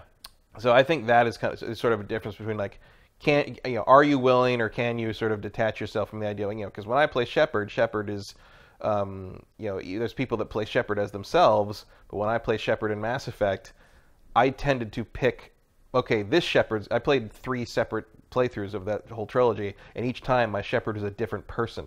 Right. It wasn't me. It was never me. But it was like, it was this still Shepard, someone different. She's like this, or he's going to be like this, and like my Renegade Shepard was a female Shepard who was like, she was a soldier class. She was just straightforward, whatever the most expedient and sort of most direct method to solve whatever it was, that was what she would take. It's not necessarily what I would do, but like that's who I was playing. Well, you were playing a role. But I've mentioned that to other people who are big Mass Effect fans, and they were like, oh my god, how could you do that? How could you do things you wouldn't do as that character? And I was like, well, it's playing a role. That's why they're called role. But I think that's the kind of the differences. I think there's I wouldn't be surprised at all if like you took like the whole gaming population and like it was basically like almost 50-50 split between people who play one way or the other, that way and the other way. I believe that. So I would imagine that that's part of why you get as you get more controversial characters, you get more characters that are sort of playing a more pivotal role in sort of these stories that are being told. You're going to end up as character, because the most interesting characters tend to be people with serious flaws, and sometimes it can be uncomfortable if you project yourself into that character as hard as the hardcore role players do, to accept that part of that character as part of this character you are for this period of time. So I think that's an ongoing thing, especially if you're expected to spend 80 hours as them, let alone with them as them. You're right. That's a good point. Let's see. Justin Horman, there was a recent list curated about unique video game urban legends. Did you ever fall for one of these and spend hours? Untrue video game legends. What did I say? Unique. Oh, yeah. I don't know how I said. I don't know why I said that. Untrue video game urban legends. Did you ever fall for one of these and spend hours trying to unlock something like naked Lara Croft or searching for the Yeti in GTA? No, although I worked in an arcade in high school, so I watched it happen a lot. When the Shenlong thing in the EGM April Fool's joke, where I think it was you had to play Street Fighter 2, because there was it was a mistranslation where Ryu's win quote says, "You must defeat Shenlong to stand a chance." And that's actually a mistranslation of Dragon Punch. It basically means you have to defeat my Dragon Punch to stand a chance against me. Yeah. But people interpreted that to mean that this is an urban legend came of, like Shenlong was Ryu's master, who we would know now as Gaiken, or the old man in Street Fighter 4, who was their actual master, Akuma's counterpart, Goken. That's what it was. Yeah. But back then we thought it was Shenlong was his master, and like you have to defeat him to be, it was like a kung fu thing sort of. And so EGM ran that April Fool's joke where they doctored a bunch of screenshots and made it look like Shenlong was like this guy in gray, I remember that with now, a ponytail. Yeah. Akuma comes from him. Akuma comes from this April Fool's joke, and so the idea was like, I think it was, if I remember right, you had to play the game. You had to get to M. Bison on 1 quarter without getting hit. You had to win all the round without getting hit. That's what they told you had to do. Yeah, that's what they told you had to do. Yeah. And then you had to win. You had to go 12. It was either 10 or 12 rounds with Bison. Never get hit, and the time had to run out. So you had to draw every single time. And after the 10th draw round, Shenlong would come in, throw Bison off the screen, and then you'd fight Shenlong. Yeah. Now, of course, you could never do this because A, that's ridiculous, and B, I'm pretty sure after like 4 rounds it auto kill. It's just like it goes draw game, and everybody has to put another quarter in. Right. But we had people coming in doing that, trying to get that to work for like a month. Have you never gone on a video game wild goose chase like that? Not really. I have. I didn't definitely believe. have. People would yell at me because I'm like, that's not real. Like, that before they even announced it was an April Fool's joke, I'm like, it was in the April issue. Like, what do you think? I mean, come on. Like, and we had people that do that. We had tons of people that came in and kept trying to find the nudalities in Mortal Kombat 2. There was a lot of like when NBA Jam was the new hotness. Like, that was a thing where people would come in. Trying to unlock whatever. I mean, it could be anything. It was, once Bill Clinton was in there, like, and then the people were like, it could be. Could be. So I saw that a lot, but it was. I don't think that we ever did anything like that. The closest I probably came was like when my friend imported Street Fighter 2 for the Super Nintendo or Super Famicom rather. There were a lot of rumors about what the code was to play same character versus same character. We would try those a lot because there was no way to know if you were putting it in wrong or if it was fake. Exactly. And eventually there was a real one, and you could, we got it. But I remember spending a lot of time trying various codes that we were told this is the code. Codes were too hard to put in. Yeah. Like I don't understand why they made codes so hard, where you had to do it in like this rhythmic pattern, and like it's like just let me go up, down, down, like. Make it simple. As long as I get the commands in the right order, let me fucking do the code. Like I would say that was like the closest I came. I never really did that for, I've done it a bunch. I probably would have not in a long time. I probably would have tried to do that more often with like Street Fighter 2 if I'd had for like the Shenlong thing if I'd had money. Yeah. Yeah, because that was the problem. It cost a quarter to try it every time I try it. Back when the N64 launched, I got sucked into a lot of stuff like that. I got sucked into. You can play as Luigi in Super Mario 64, and the crazy part about it is the people who start these things, they make them so tough, so burly, like 20 steps and all this dumb stuff. It's like, now go over, stand over in this corner and jump 3 times. Now go into the painting and go to this world 2, 3 and they send you on this crazy thing and it never works. And then, but it's like you said, like Bill Clinton was in NBA Jam, so it makes you think anything's possible. Well, the problem is that some of the stuff is accurate. So, like, if I was playing, like, Wave Race 64, and they're like, do this, and a bunch of dolphins appear. And you do it, and the dolphins show up, and you're like, okay, this is legit. And then they're like, well, now do this to get this, and it turns out that one's fake. So it's very easy to get sucked into that if there's one thing that works. Because it makes you think, oh, well, then probably all these work. And then when you try to do the next thing, you're not willing to give up as easily. Because you're like, the last one worked, this one should work. I'm just doing something wrong. And that's why humans are bad at calculating probability. You're right. But I fully caught to it. I have been caught in stuff like that before. I did have a roommate in college because I had the N64 in my dorm room. And he got obsessed with the stop and swap thing in Banjo-Kazooie. There's a perfect example the of ice it. key. I did too. He would spend the whole time. I'm like, stop ripping the cartridges out of my system. Like I was like, because I don't know if that's even true, but I was, there was that the conventional wisdom at the time was if you pull the game out while the system is on, you can hurt something. You can hurt the system. Well, that was how stop and swap was supposed to work. You really were supposed to pull a card out and then put the new one in. But it got to a point where he was like, he would get to the thing and do whatever he thought it was the way you're supposed to do it. And then you like swap it with like every one of the cartridges I owned. I'm like, you're gonna ruin all my fucking N64 games. Stop it. Well, then as it turns out, you could just butt stomp codes into the room that unlocked all the keys anyway. And that's when But I spent a lot of time trying to figure out, and there were all kinds of conspiracies, like go here and run around this 3 times, and then go back here, and that pad that you butt stomped on, that was ripe for conspiracies. Because you could butt stomp anything in there you want. So they'd be like, butt stomp like Snuffleupagus. And that will unlock one of the keys. And so you go in there, and that's like 18 butt stomps. And then it doesn't work. You're like, oh, well, maybe one of my butt stomps was on 2 of the letters. And so you do it again. Like, I've absolutely been sucked into that stuff. But it hasn't happened since the 90s for me. Yeah, it's I just never had the patience for anything. So I was like, you do it. Yeah, I had a friend who was big on kind of. It was like, oh, my friend said you could do this, or my uncle works at Nintendo and said you could do that, and all that. I was like, all right, show me. No, all right, I'm going home. You can do it. I was like, I'm not going to do it.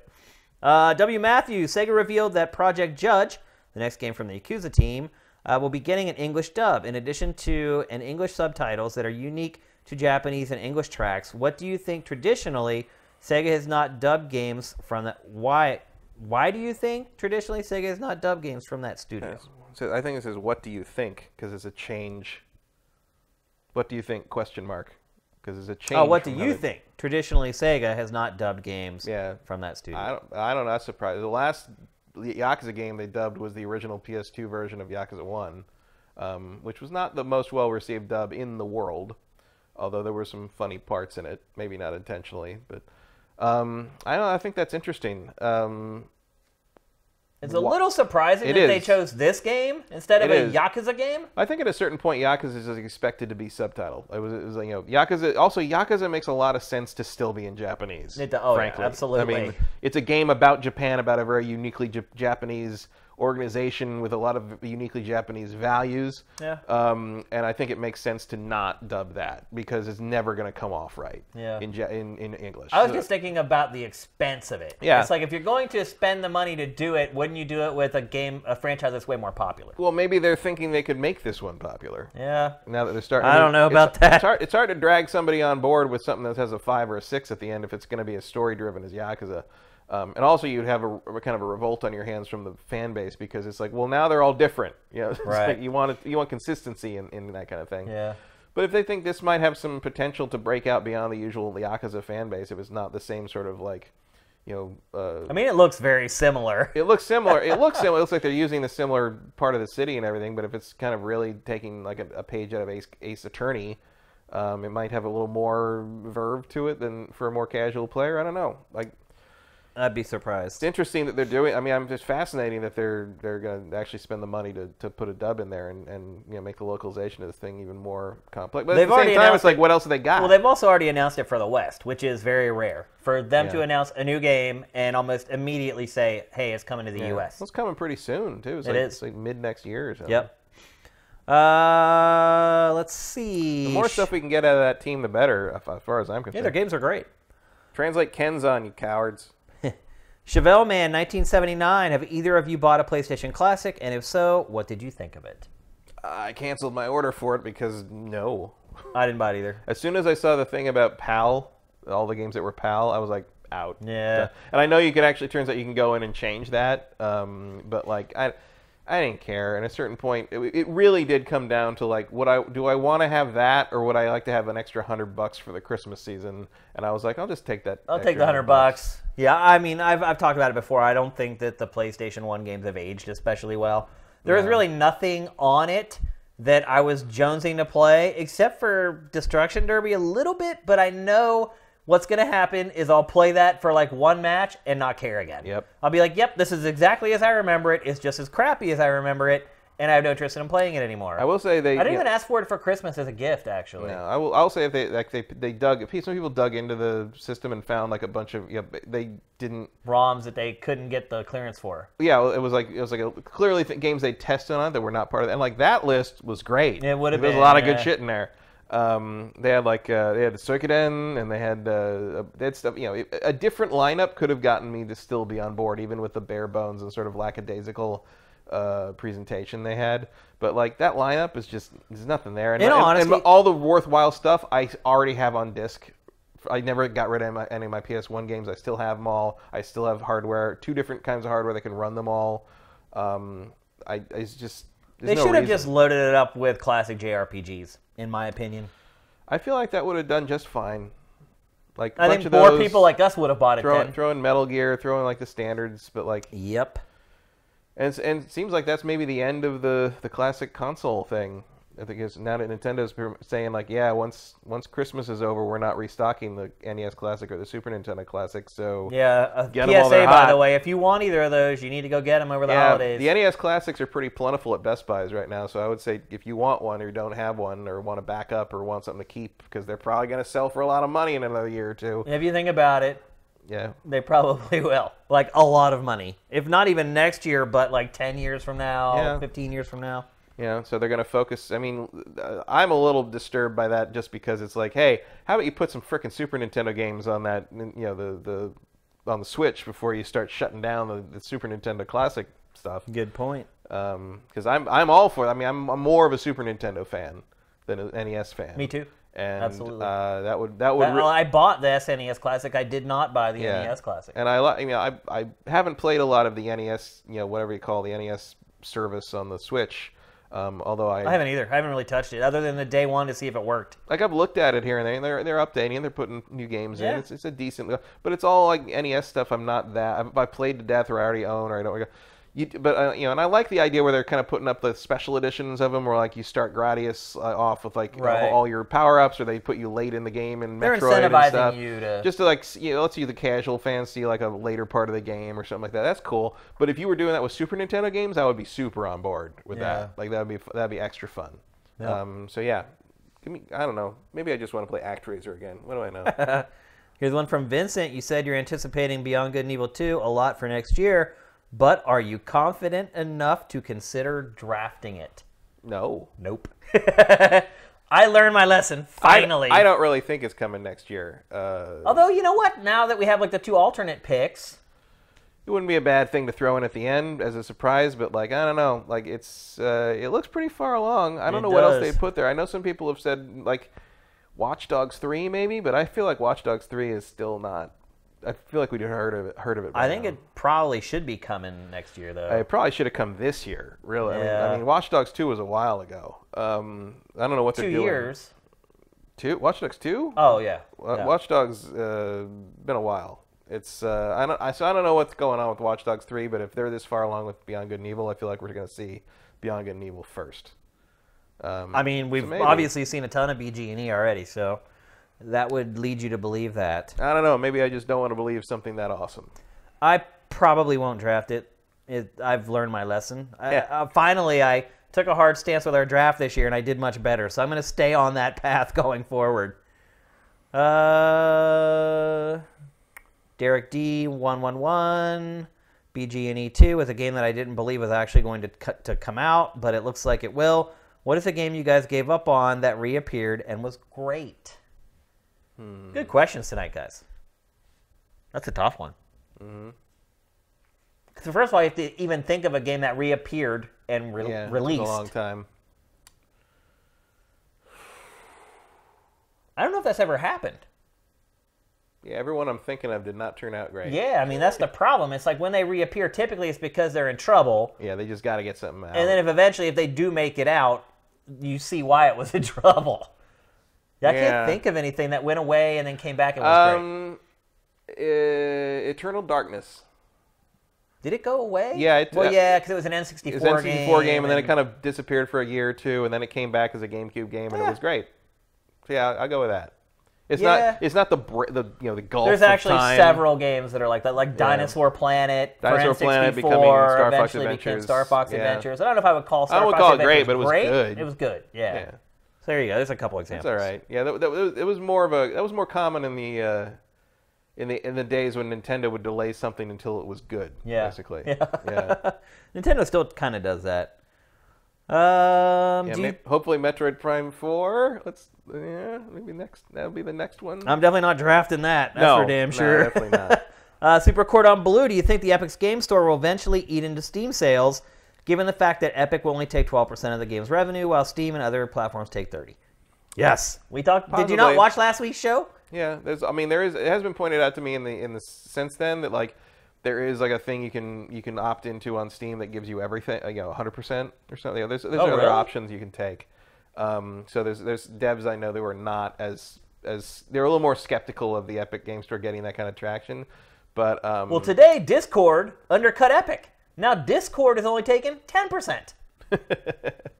This is great. This is so. Well, Sifted Store can be the first to pay developers to put their games on it, and no one will make any money. This is what we're talking about, though, when we always say competition is good. It's always good. That's why if you're a fan of PlayStation and you see a great Nintendo game, that's good. That's good for you even as a PlayStation owner, because competition makes people raise their game, and they'll make better games. Whatever they're doing, they're going to do it better. They're going to strive to do it better. And you're seeing it. Look at this. Epic comes in, undercuts Steam, and literally a week later, Discord's like, hold my beer. Yep. And now it's just 10. So how low can it go? We are about to find out exactly how much it really costs. Yeah. Somewhere Gabe Newell sadly cancels his next Ferrari yes. order. Oh yeah, or his fleet, his livery of Ferraris that are on the way across the ocean right now. But we are about to see how much Steam has been gouging us all this time. And how well Steam can react. And truth be told, look, the cost of bandwidth has come down a ton since Steam was launched. But Steam has never passed those savings on to the consumer. No, Steam was always... Its profit margin has just increased and I think increased. The argument you would probably hear for that internally, or at least from Valve, would be like, well, we're the ones who took that risk originally, so we're gonna keep reaping those profits until someone makes it impossible for it to do, and I guess that day has come. The day has definitely come. How much do you think they can cut down? I can't see it getting less than 8. 8 is, I mean, that's bare bones. Because you still have to pay people to operate. Yeah, you've still got the margins for operation. It's not just about how much it costs to send that file. Like someone who wanted to go like Elon Musk, cutthroat, psychotic with like employee. We'll lose a ton of money, but we'll make a ton because people will invest. I mean, like more like employee treatment. If you want to like run people ragged in a borderline indentured servant situation, like you maybe drop it to 5. But that would be like I don't think that'll happen. Bare operations, like you would have to have an end game in play. You'd have to be Elon Musk, and you'd have robots doing everything. Yeah, something like that. Which is pretty much what he's doing at this point. Well, not yet. Congrim 1, what are your thoughts on the Street Fighter V sponsored content? Will you be watching any of the Capcom Cup? I'll probably watch the finals on Sunday. How do you feel about seeing ads in games that you paid full price for? It's silly. It's a way to get like more fight money for like to buy like the outfits and stuff. But the real problem is that like there were a couple good ways to get like a fair amount of fight money, like the dramatic battle, like co-op battle or whatever and stuff like that. And like they've repeatedly nerfed those to basically herd the players into using the in-stream ads. And, like, that's annoying. Like, I don't really use the fight money for much. I tend to just buy the packs when they're on sale, like, during the tournaments, because they usually do pretty good deals, like, you know, on outfits or whatever. Like, you know, 6 months to 8 months after they come out, you get a pretty good deal on something.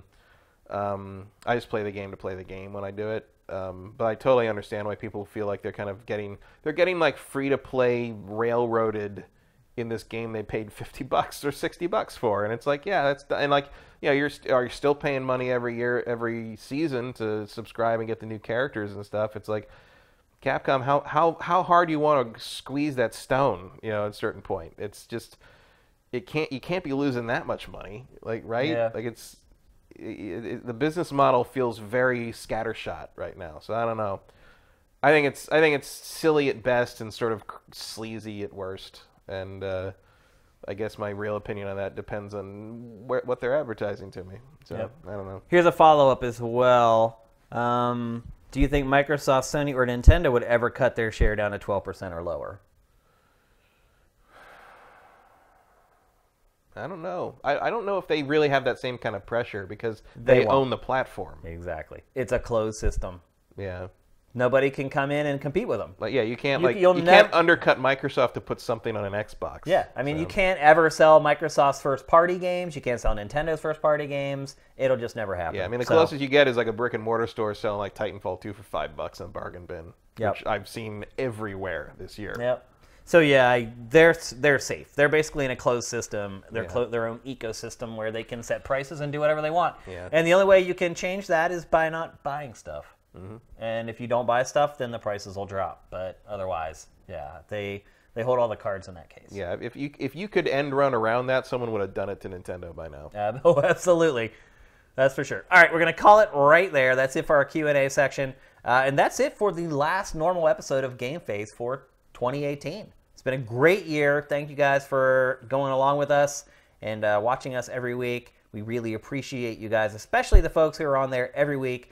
And you guys just asked probably the best questions of the entire year right there. You guys knocked it out of the park. So one last episode of GameFace. It's not really GameFace. It's our Game of the Year episode. That is on Tuesday night. The Game of the Face. Yep. Tuesday night at 5 p.m. Pacific, 8 p.m. Eastern Time. We'll be back. And that will be the last stream for 2018. I am getting out of here next Wednesday to fly back to the East Coast. And I will be back there until at least past New Year's, a day or two past New Year's. As I've mentioned before, it's Christmas, and then my wedding anniversary is December 28th, and we always do something for a day or two for that. So let's see. If you want to buy shirts, you should buy them in the next few days. Otherwise, they're not going to get shipped out until after we get back from the holidays. And otherwise, yeah, just get ready for our big Game of the Year blowout on Tuesday, and we'll see you then. GameFace is up and out.